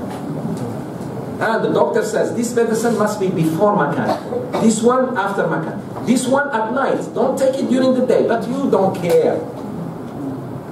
You drink, but your time. How about when you don't take the medicine at all? Huh? Now faham? Then you expect, oh doctor, I'm not feeling good at all. You are not even taking the medicine. Or if you take, it's not the way I told you. So there are people who, they say, why Allah doesn't answer us? Why? You still ask? Look at your salat first. Do you pray on time? Do you respect Allah for Him to help you? You keep Him waiting, He keeps you waiting. You keep Him waiting. You ask Allah for help, let Him. He will make you wait for 10 years. Don't make Allah wait. Ya Allah, subh on time, dhuhr on time, maghrib, asr on time, maghrib, isha, inshallah. Now, if death comes, welcome. I already did my dhuhr. Between dhuhr and asr, death can come, right? Allah will not ask you, why didn't you pray asr? Because asr didn't come yet. But maghrib comes, you didn't pray asr. Oh. So how about not praying at all? May Allah have mercy on us. It's a major sin. People have to understand this. I don't know why the khatibs are not bringing these ayahs and telling people, listen, some of you in the khutbah like I do. Some of you in this khutbah come only because it's Jumu'ah. Don't do that. Fear Allah, my brothers. And whoever is tidur, like I see in Jumu'ah, wake him up. That guy, wake him up. Huh? listen, don't sleep here in Jumu'ah. That's form of wasting the salat. You're supposed to come and listen to the khutbah. The khutbah has to touch people's problems. Now, don't cheat, don't beat your wives, be nice, do the, that's what, do not talk about something and they are like, what is this imam talking about? And then we waste 500, 600 hours. Because combine all those people, each one is giving you half an hour. That's how much time we are wasting. Yes, sister. Sister, actually. So there is no such thing as qada in salat? No, there is. There is qada, but the qada, only if you make a mistake, you oversleep. You didn't mean, you went to sleep, and then you woke up already Fajr. That is qada. You still have to pray. But not like deliberately, deliberately. I don't want to pray. Here you make qada or not. According to Imam Ibn Hazm, the great Andalusian scholar, he said, look, if the sun rises, no need for you to pray Salat al-Subh. But Sheikh, he said, because it's called Salatul Fajr, Salatul Subh, meaning before sun rises.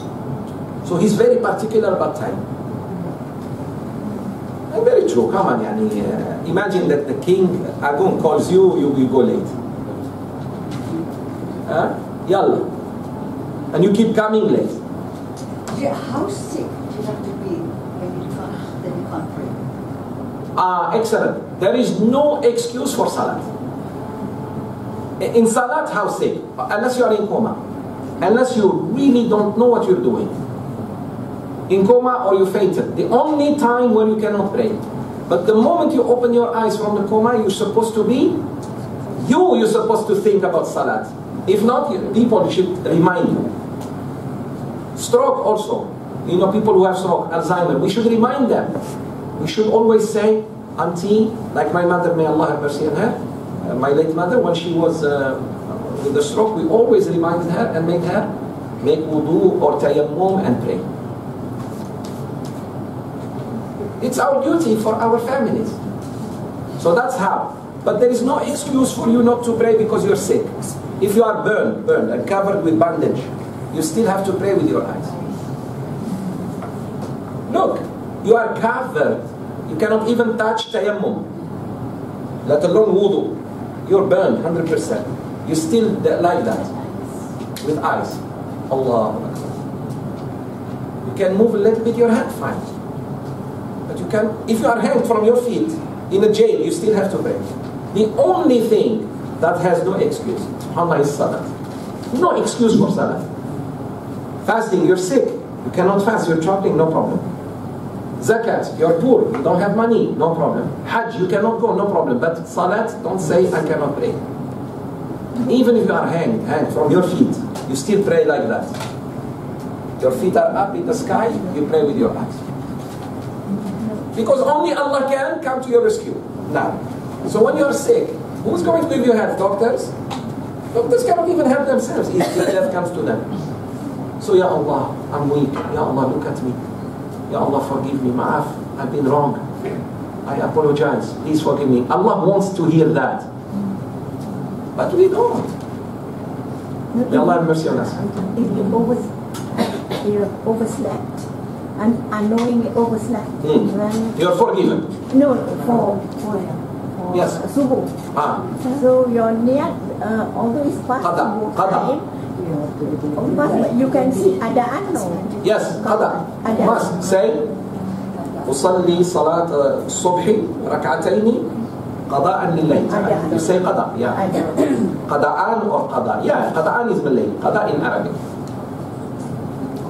Because I'm not praying on time. That's why it's called qada. If it's on time, no need for the word qada. Okay? So the salat, let's first see. According to number one scholar of Quran after Rasulullah sallallahu alaihi wasallam, Abdullah ibn Abbas radiyallahu anhuma, this ayah was not revealed for people who don't pray. It's for the people who delay the prayers. Allahu Akbar. How about those who don't pray? Let's see. Which is, under no circumstances, as it looks, that we should not miss prayer. Why should it be number 4 and not number 2 after Shuri? Very good. Because it is not expected for a Muslim not to pray. It has never crossed the minds of Sahaba that a Muslim will not pray. He may fall, he may kill, he may commit zina, he may do that, but not praying. Not to pray, no. To them was like, they said, many Sahaba said, look, if we see a Muslim eating Ramadan, eating on the day of Ramadan, we will say, maybe he's sick. We will find an excuse.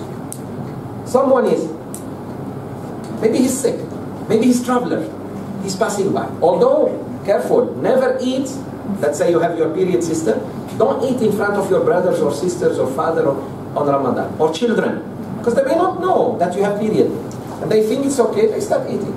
Always hide and eat during your period. Even when you're traveling, unless you are on the plane, don't say, it's okay, I'm traveling, so while I'm waiting for my flight, I go eat. No, until you start the journey. Because the plane may not take off, and then you're stuck. You still in Kirayi. So you go back fasting until you fly. Okay? So don't let people, don't put yourself in suspicion. The others, they said, if we see someone not paying zakat, we will always say, maybe this brother is poor. Even when we see quite wealthy, maybe this time he has no money. Because you may live in a nice house, but really you don't have money. If we don't see him in Hajj, people are going to Hajj and he's not going, we will say, he might not have the money to travel. He may have the money, but not to travel. But Salat, they said, we will question why this man doesn't pray. Why he doesn't come to the masjid, let alone pray. I'm telling you, there are things, wallahi, if I tell you about how the Sahaba, no one prayed in his home, do you know that? Sunnah, yes. Sunnah they pray at home. But Fajr, Dhuhr, Asr, Maghrib, that's why they were strong. They had 5 times to meet one another. How do you feel when you meet me in class like this? Twice a month. Imagine we meet 5 times a day. And you remind me of Allah, I remind you of Allah. Subhanallah, Allahu Akbar. 5 minutes, 10 minutes, that's all. Between Maghrib and Isha, there is a dars in Rasulullah Sallallahu Masjid. Between Maghrib and Isha, daily, until he died. Men and women attend.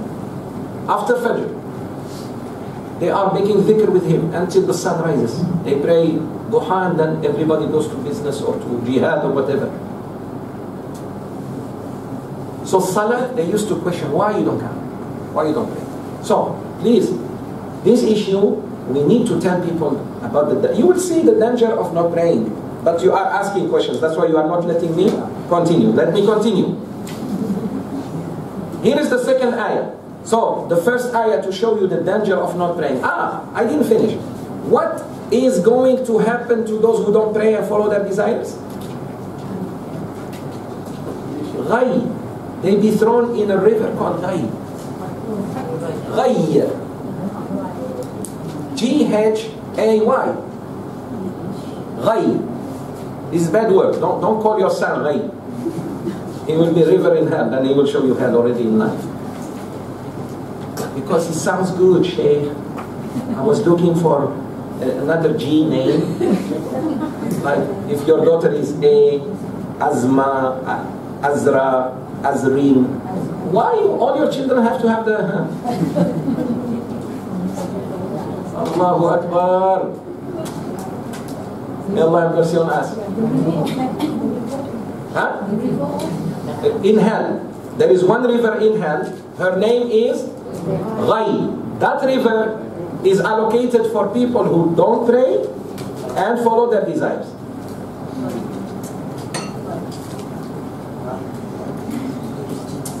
May Allah save us. Okay. Here is the second ayah, evidence that those who don't pray are in big trouble with Allah, which is a major sin. Because Allah will not put you in hell for small sin. Please understand. When Allah says you're going to go to hell or to the river called Ghay or whale, because you committed a major thing. Allah will never put someone in Jahannam for a minor sin. Allah is Ghafur Rahim. But you made a big sin, you need tawbah, but you don't want to do it. That's why. Here is the ayah, Surah Al-Ma'un. Surah Al-Ma'un, short surah, at the end of the Quran Kareem, there is Surah Al-Ma'un. Allah says, فَوَيْلٌ لِلْمُصَلِّينَ الَّذِينَ هُمْ عَنْ صَلَاتِهِمْ سَاهُونَ أَرَأَيْتَ الَّذِي يُكَذِّبُ بِالدِّينِ فَذَلِكَ الَّذِي يَدْعُو الْيَتِيمَ وَلَا يَحُضُّ عَلَى طَعَامِ الْمِسْكِينِ فَوَيْلٌ لِلْمُصَلِّينَ الَّذِينَ هُمْ عَنْ صَلَاتِهِمْ سَاهُونَ الَّذِينَ هُمْ يُرَاءُونَ وَيَمْنَعُونَ الْمَاعُونَ. The short surah, every Muslim is supposed to memorize. In this short surah, Allah mentioned something very scary. What is it? Wail. Woe. Woe to those Musallin. Allah calls them Musallin. People think they are Musallin. Look, brother, he prays. My husband prays. My wife prays. My son prays. My dad prays. But what salat? Which salat? The way Rasulullah prayed or the way they want to pray? No, not the way Rasulullah prayed, because my father or my wife or my son, on and off, whenever they feel like.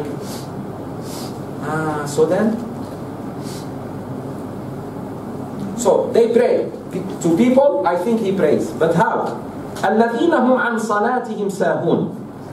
Luckily, Allah didn't say فِي صَلَاتِهِمْ. Those who, actually, they don't pay attention to their salat. Meaning, they pray only when they have time. They never make time for salat.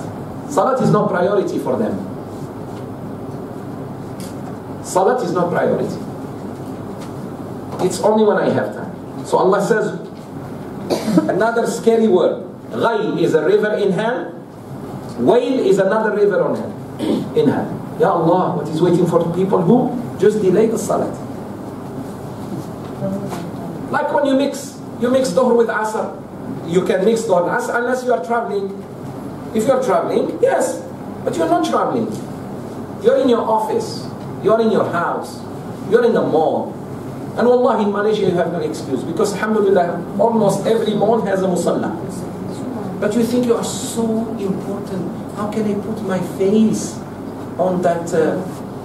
Don't do that. That's arrogance.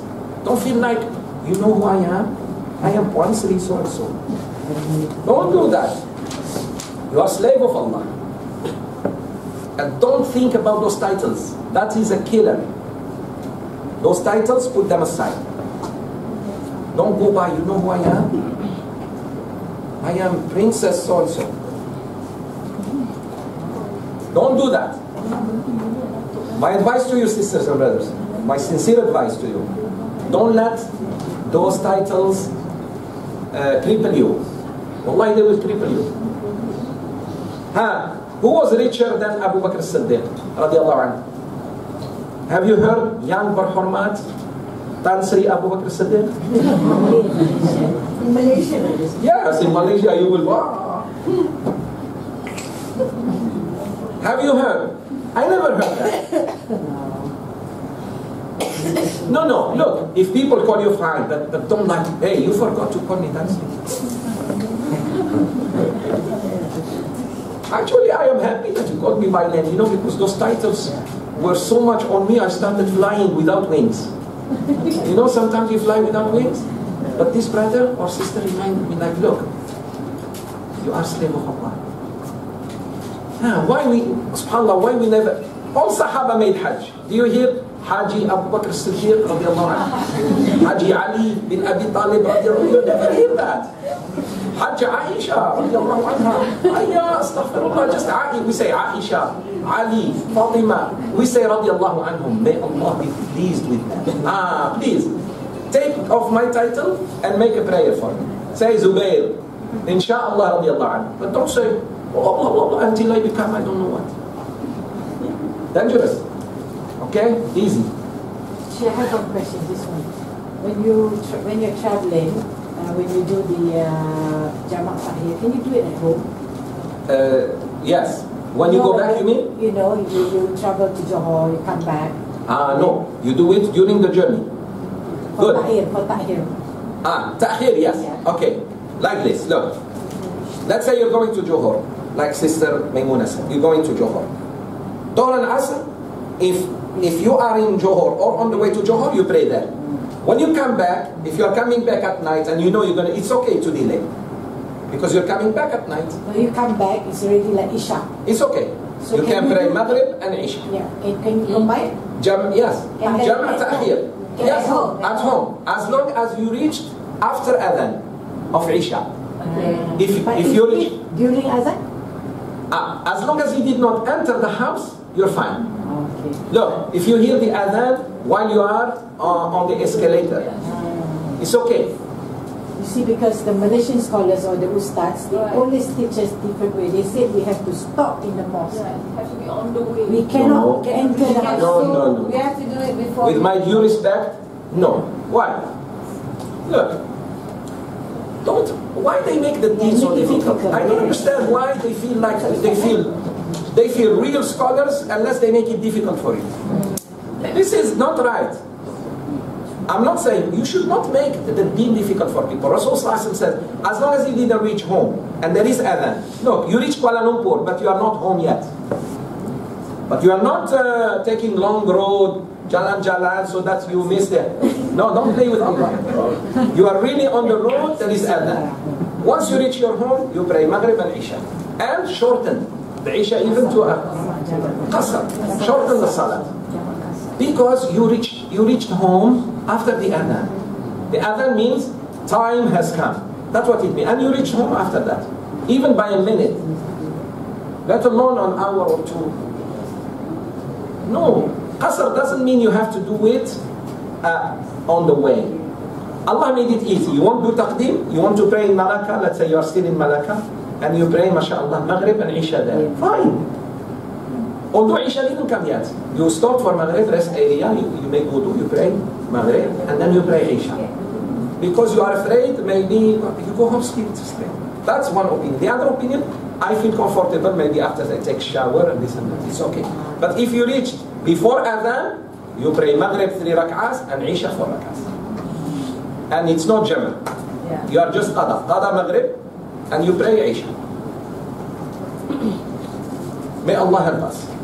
Okay. فَوَيْلٌ لِلْمُصَلِّينَ الَّذِينَ هُمْ عَنْ صَلَاتِهِمْ سَاهُونَ. You know what Abdullah bin Abbas also said about this ayah? He said, Alhamdulillah, Alhamdulillah. Allah said, An. An means about. But not in. Fi. He didn't say, Fi salatihim. Because we all make sahu. Sahwi. We all forget in salat, right? You are praying, your mind is with something else. If Allah said, woe to those who pray and forget about us during the prayers, we are all going to hell. You and me and everybody. Because we are forgetful. No, here he meant those who forget about the salat. You know, it's okay. I know it's a movie. Manchester United is playing, man. How can I pray? Well, after the game. That's what we do. A true mu'min will say, look, nafs, you really want to watch? Wallahi, you are not going to watch. Turn off. Allahu Akbar. Finish. Maybe go back and watch. Because the nafsu is following desires now. Taba'u shahawat. You're following your desire of watching. Or finishing the movie, finishing the meeting, finishing this. But she isn't allowed if the food is prepared and ready for you. That is sunnah to. No. Excellent. If dinner or even lunch is prepared, sunnah to eat first. But how long are you going to eat? 5 minutes, 10 minutes. No, if it's going to take you 1 hour, no, I better pray. Because some makan, Malaysian makan, mashallah, cannot stop. And you have to eat from everything, mashallah. Jazakallah khair. They are generous, but sorry, let's pray. And then we have all the time from Dhuhr until Asr to eat. How about that? From Isha until Fajr. But let's pray first. But sunnah is to eat something. The Prophet said, eat something. At least take something and eat. So that your nafs will not be telling you, oh, I saw nasi goreng. You know, I ate something. Halas, you got something. Something, for sure. Okay. The third ayah. Here is the ayah that also shows you, if you don't pray, you are in big trouble. Because we said they delay the salat. They just delay the salat. How about not praying at all? Allahu Akbar. Here is the ayah. Surah Al-Munafiqun. The hypocrites. Surah Al-Munafiqun, verse 9. What did Allah say in Surah Al-Munafiqun? Allah says, يا أيها الذين آمنوا لا تلهكم أموالكم ولا أولادكم عن ذكر الله ومن يفعل ذلك فأولئك هم الخاسرون. All you who believe, let not your properties and your children take you away from the dhikr of Allah. The dhikr of Allah means salat here. Do not let your property and your children stop you from salat. Salat means what? You delay. You know, I am so busy with this meeting of millions of dollars or thousands of dollars, I'm not going to pray today. Because the meeting is very important.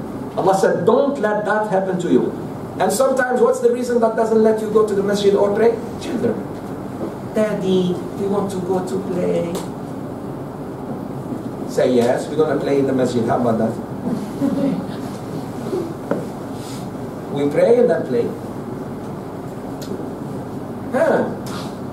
Our masajid should have playgrounds. Each masjid should have playground, if we are smart. We don't do that. How do you think you're going to... How do you think you will attract children? They know, look, now they tell you, let's go pray. Actually, they won't play. But they tell you, let's go pray. A place where sisters feel comfortable. A coffee shop. Why not? People like coffee. Instead of going to coffee shop in the parameters of the masjid. Makan, something where people feel, so we need to make the masajid more friendly. Where people can come and even a sister has period, cannot go in, she can play with her children, small ones, while the husband is praying. So alhamdulillah, no one is missing, neither the dunya nor the akhirah. Something to think about, inshallah, projects for the future.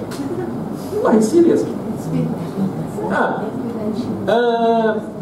Alhamdulillah, there are. I can see some masajid have this type of, alhamdulillah, it's good. Do you know how Umar radiallahu anhu built the Kufa? Many people don't know that city Al-Kufa in southern Iraq, it was built by Umar radiallahu anhu. What did he do? How? This is how. He asked 4 archers, the best archers.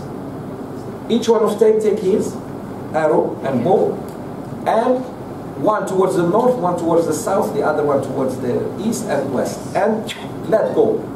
Wherever it goes, land, he made a circle on those 4. And in the center of the city, he built a masjid first. Around the masjid, market. And around the masjid and the market, he said to people, build your houses. They started building houses. That is Islamic architecture. The masjid should be the center of life. And around the masjid should be your business. So that when adhan, you don't have to worry too much. You are near your business. You are near your... so you pray, and you know it's quite safe. You go back. While the homes come around. So everybody can come to pray. Everybody. The masjid is no more the center of our lives. Many Muslims, when they are building, we don't tell the developer, listen, the first thing in this piece of land we give you, the middle should be left for a masjid. And a market. And then develop. No, go ahead.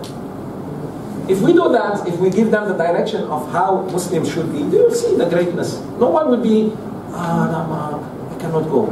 No, it's in the center, close to shop. Sayan, you're going for Maghrib and Isha, please bring with you some rice. Because he's going near the same thing. He's going to pray and the market is there. So, all you who believe, do not let 2 things deprive you from what? The dhikr of Allah. And he who does that, he who let his property and his children deprive him from salat, what happens? فَأُولَٰئِكَ هُمُ الْخَاسِرُونَ. Those are the losers. Khasirun are those who lose in akhirah. Those who lose in akhirah go where? Jannah or Jahannam? Jahannam. Here is another ayah to prove that those who don't pray will go to Jahannam. Which is major sin. And when Allah says don't, what does that mean? Warning. When Allah says don't let your properties and your children deprive you from salat, what does that mean? It means it's haram. Please understand, when he says don't, it means don't. I think sometimes when Allah says no, we understand it yes. Have you seen? Maybe. No. You know, honestly, when I tell you tidak, And you think I said yes. When I say don't,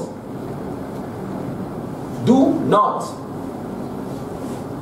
You think you said, oh Sheikh, I thought you told me do. I said not, and the N-O-T was huge. You didn't see that because your desire, and you know you are so weak in front of your money, property, and your children. You are weak. The fear of politicians, I advise politicians, listen, if you know any politician, please tell him what I'm saying. Say, brother, sister, be careful of your children. You know, some of your enemies cannot come to you directly, they can't. You're strong. But your weakness is in your kids. So they go to your son, to your wife, sister, please tell him. And sister is, at night. You're strong leader, but at night, no. In the morning, son, dad, please. The girl is daddy, mommy. You see? That's why Allah says careful. Two things will really get to you. Your property and your children.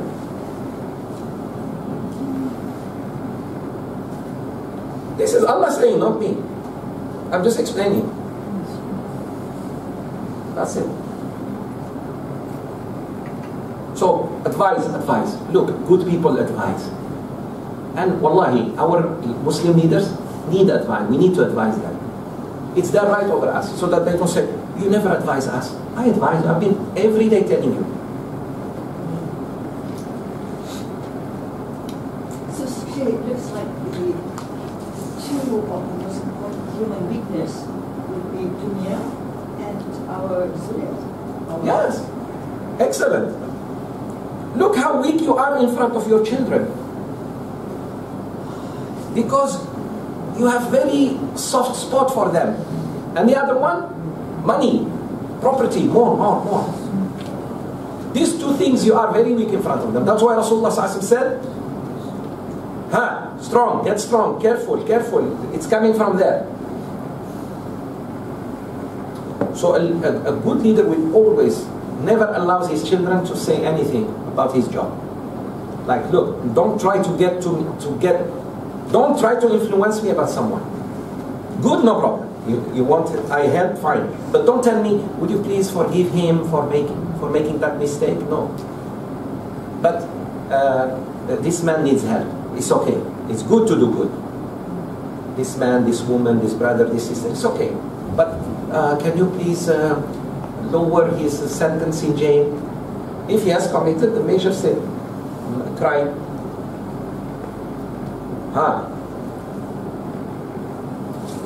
So, ayah number 4. Ayah number 4 that shows that people who don't pray are in big problem. And this ayah, there is nothing clearer than it. What is it? Surah Al-Muddathir, verses 42 till 48. 6 verses in Surah Al-Muddathir shows you clearly that those who don't pray or delay their prayers or don't respect the time of Allah when it comes to 5 daily prayers, they are in big trouble with Allah. May Allah save us. Say Ameen. Here is the ayahs. أعوذ بالله من الشيطان الرجيم. ما سلككم في سقر قالوا لم نك من المصلين ولم نك نطعم المسكين وكنا نخوض مع الخائضين وكنا نكذب بيوم الدين حتى أتانا اليقين فما تنفعهم شفاعة الشافعين. صدق الله العظيم. Allah subhanahu wa ta'ala says in these verses, what's the English? What's the English other than sister? Yes? You have? What's the English for this verse? Muddathir. What has brought you yes. into hell? They will answer, we were not of those who prayed, nor did we feed the needy. We used to indulge in vain disputes with others who disputed. And we used to deny the day of judgment, till death, the inevitable, overtook us. No intercessors' mediation will avail them. Excellent. Here are the ayahs. You know there is a gate in hellfire called Saqar. There is a gate in hellfire. You know, you should know these things. When I pass by a nice palace, I know there are 6, 7 pintu 1, pintu 2, pintu 3, damansara, yeah? Do you know how many gates are in here? Allahu Akbar. According to some ulama and ahadith, 8 gates. The worst gate. Entering Jahannam is already a big trouble, let alone from the worst gate. The worst gate is called Saqar. Saqar, this word. So don't call your child Saqar. With sin. Saqar. This is bad. Very bad. If someone's name is Saqar, should change it. You change, yes. If the name in Islam means something bad, you must change it. Saqar. The angels of Jahannam, the angels who torture people, how many angels are in Jahannam who will torture? 19. There are 19 angels, Allah created them in fire. The fire cannot burn them. What they do, they torture. And their boss, his name is Malik. There is an angel, chief of those 18. One of them, his name is, so the 18 plus 1, 19. Malik is an angel. They will ask these people, the people who enter Jahannam from this gate, what brought you from this gate? What did you commit as a sin that qualifies you to come from the worst gate? If you entered from gate 1 or 2 or 3, fine, we understand. But for you to do you have done something big. The answer is, قَالُوا لَمْ نَكُ مِنَ الْمُصَلِّينَ. The first thing, we were not praying. So the people who don't pray, they think they're going to Jannah. Hey, you are not only going to hell, my brother and sister, you're going from the worst gate. Wake up. You need to wake up, people. Please understand. When I want you to wake up, not to miss the exam, what should I do? As a father, my son is sleeping and he's tired, he's exhausted, but the exam is at 8. What should I do? My dear son, Assalamu alaikum. Nice in the beginning. After that, Assalamu alaikum. After that, drink water and must. Otherwise you will miss the exam. So what do you do? When someone doesn't pray, you just let it, right? No, keep nagging. You know nagging, ladies? If you truly love, of course, who knows more nagging than that? You have to keep reminding them, my son, my daughter, my husband, my friend, my mom, my mother, mommy. If you truly love your mother and she doesn't pray, you must make a lot of prayer to Allah and beg her. Daily, and inshallah, one day they will. But don't give up. And it's a test for you. And thank Allah, you are not tested in your religion. The worst test is not when you get sick, when you have a stroke. The worst test when you don't pray, when you don't open the mushaf, when you don't care, you don't attend classes. You know there is a class, free, no foundation, you don't come. Ya Allah. And you have nothing, eh? It's not like you really have something. No.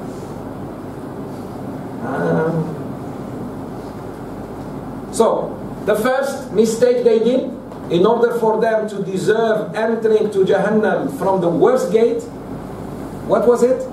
Were they raping? Were they stealing? No, they were not praying. So don't think not praying is not a big thing. It's a big thing. Please, why I'm telling you, sisters, I know some of you and brothers, I know some of you feel bad. You have some family members now, you are worried. It's okay, because making you more alert will help you help them. Yes. You know, there are 2 ways of motivating people. By telling them good things and by telling them how bad the situation is. I don't lie to you. I tell you so that now you know, oh, this is dangerous. I need to save my son, my daughter, my father, my husband. I need to. Because I care about them. So I go and apply pressure, why not? Positive pressure, inshallah, why not? قالوا لم نكن من المصلين. The first mistake. Second mistake. وَلَمْ نَكُنْ نُطْعِمُ الْمِسْكِينَ. We never try to feed or a miskin. And you can see prayer performing salat and feeding is connected, meaning sadaqah, charity. And the third one, وَكُنَّا نَخُوضُ مَعَ الْخَائِضِينَ. We used to check up banya nonsense. We were talking about dunya, Louis Vuitton bags, the latest watch, I don't know what. By the way, whether you have a Rolex or a 5 ringgit watch, is the time the same or not? Yes. Honestly, whether you have an Omega or you know, The sound different. the sound, no, the desire, the people, you know, I want to show off. Look at my watch, you know. That's why you buy that expensive. Yes. Is the time the same? And by the way, now we have even time on our cell phones. Who cares about the watch now? You have time in your car. You have time everywhere. And look, someone is wearing a very expensive watch, and all I say, what time is it, please? He gives me. So he shared with me his actual watch, by me asking about the time. But who feels so bad if he loses the watch? Honestly, one day I asked sister, how much is that bag, sister? She said, oh, Sheikh, you don't want to know. Because she knows. I said, look, it looks the same. And it was almost 100,000. I said, sister, come on. Come on. I may have anything, and I better put 100,000 cash in it. If I may have 5 ringgit piece of cloth, and I better put 100,000 cash. That's, if you lose it, sister. Even when you can afford, don't do that. Stop doing that. The kafan they're gonna put you in, whether you have money or not, is almost the same. 2 pieces of hand-stitched cloth. Back to Allah, yallah. If I have that much money, I put it in an orphanage. I put it in a masjid, sadaqah jariyah. I dig few wells in Africa or in Malaysia. There are people put here. Why? Then, alhamdulillah, I left behind me a legacy. Be wise, my sisters and brothers, be wise. I'm not saying don't drive a nice car, don't have a nice home. But why you have 60,000 shoes? More than Emil Damarcos.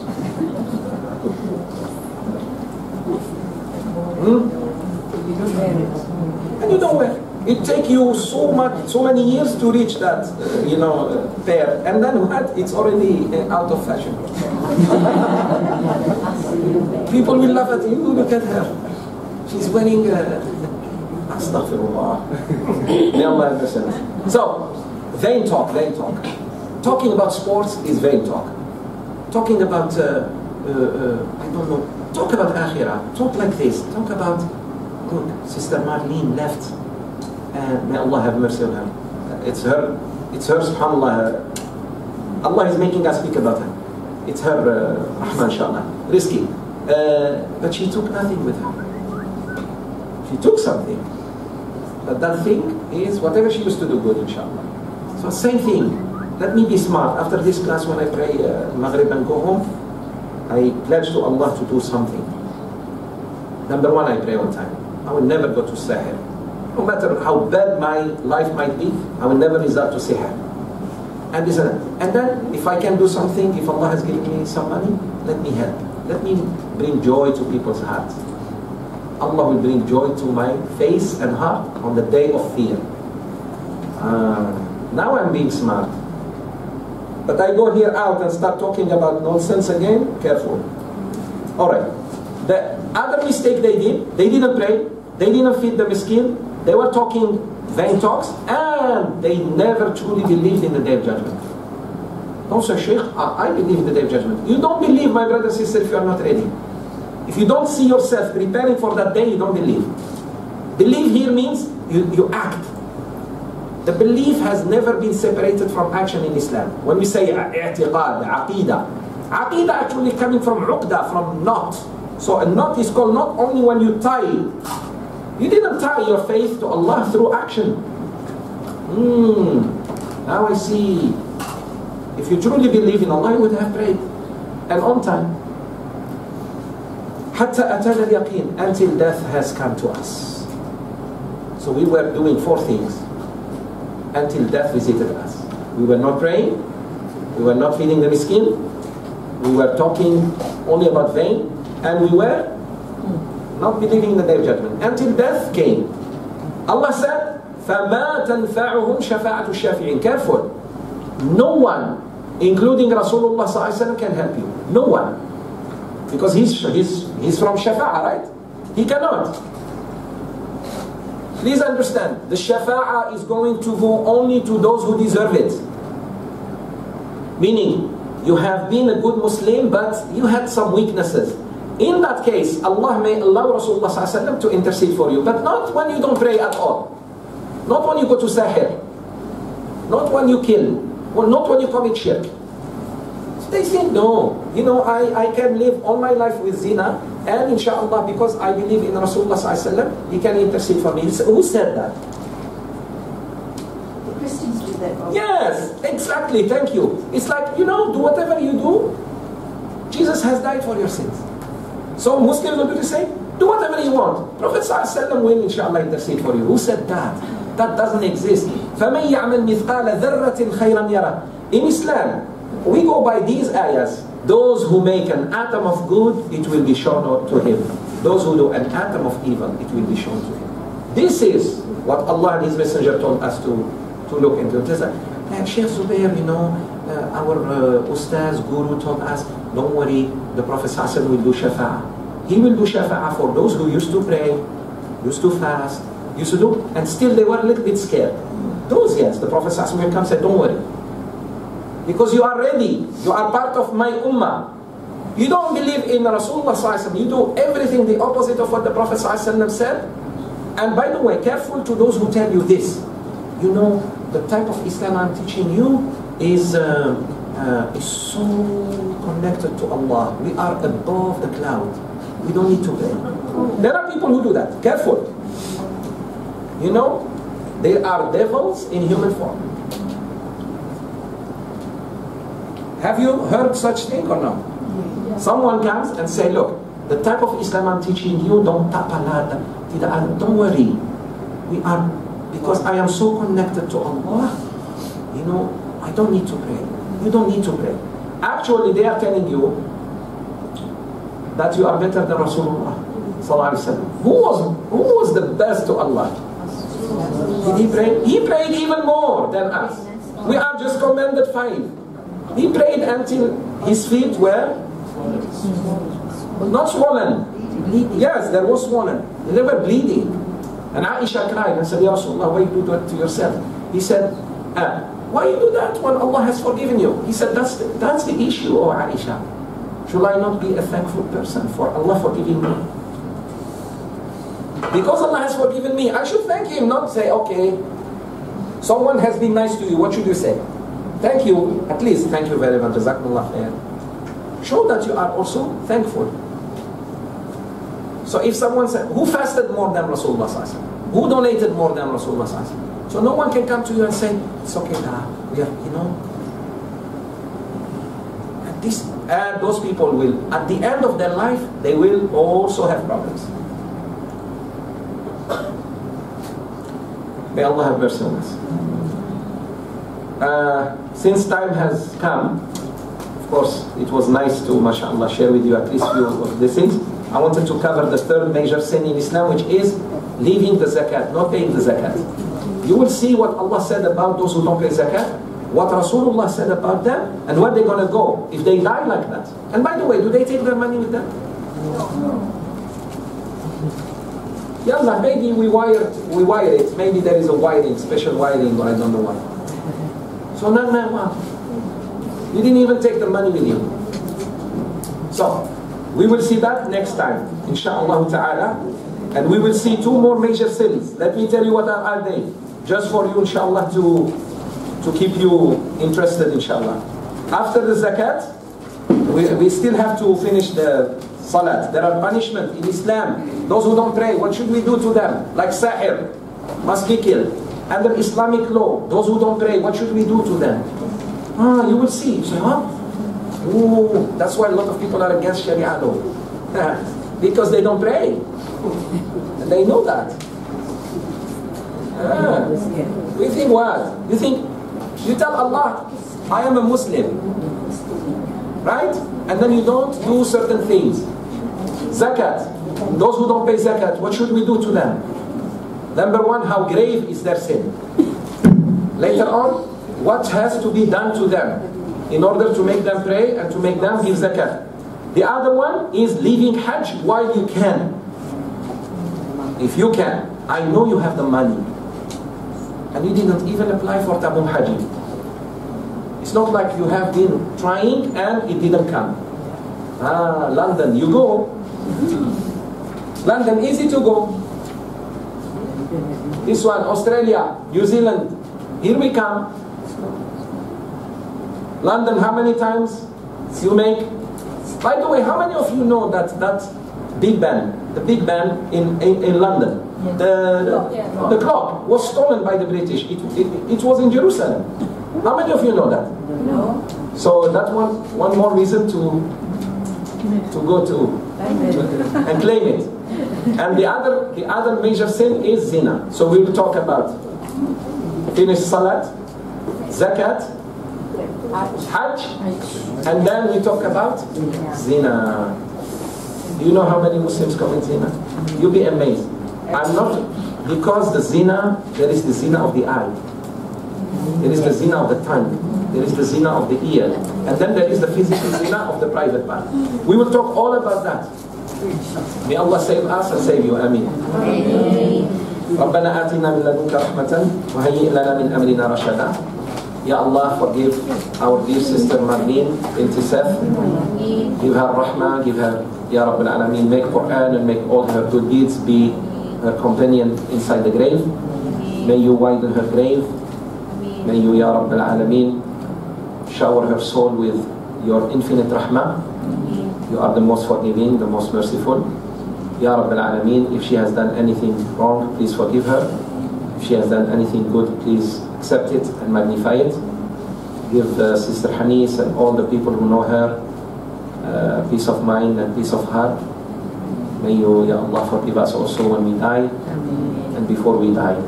ربنا آتنا في الدنيا حسنة وفي الآخرة حسنة وقنا عذاب النار. سبحان ربك رب العزة عما يصفون والسلام على المرسلين الحمد لله رب العالمين. السلام عليكم.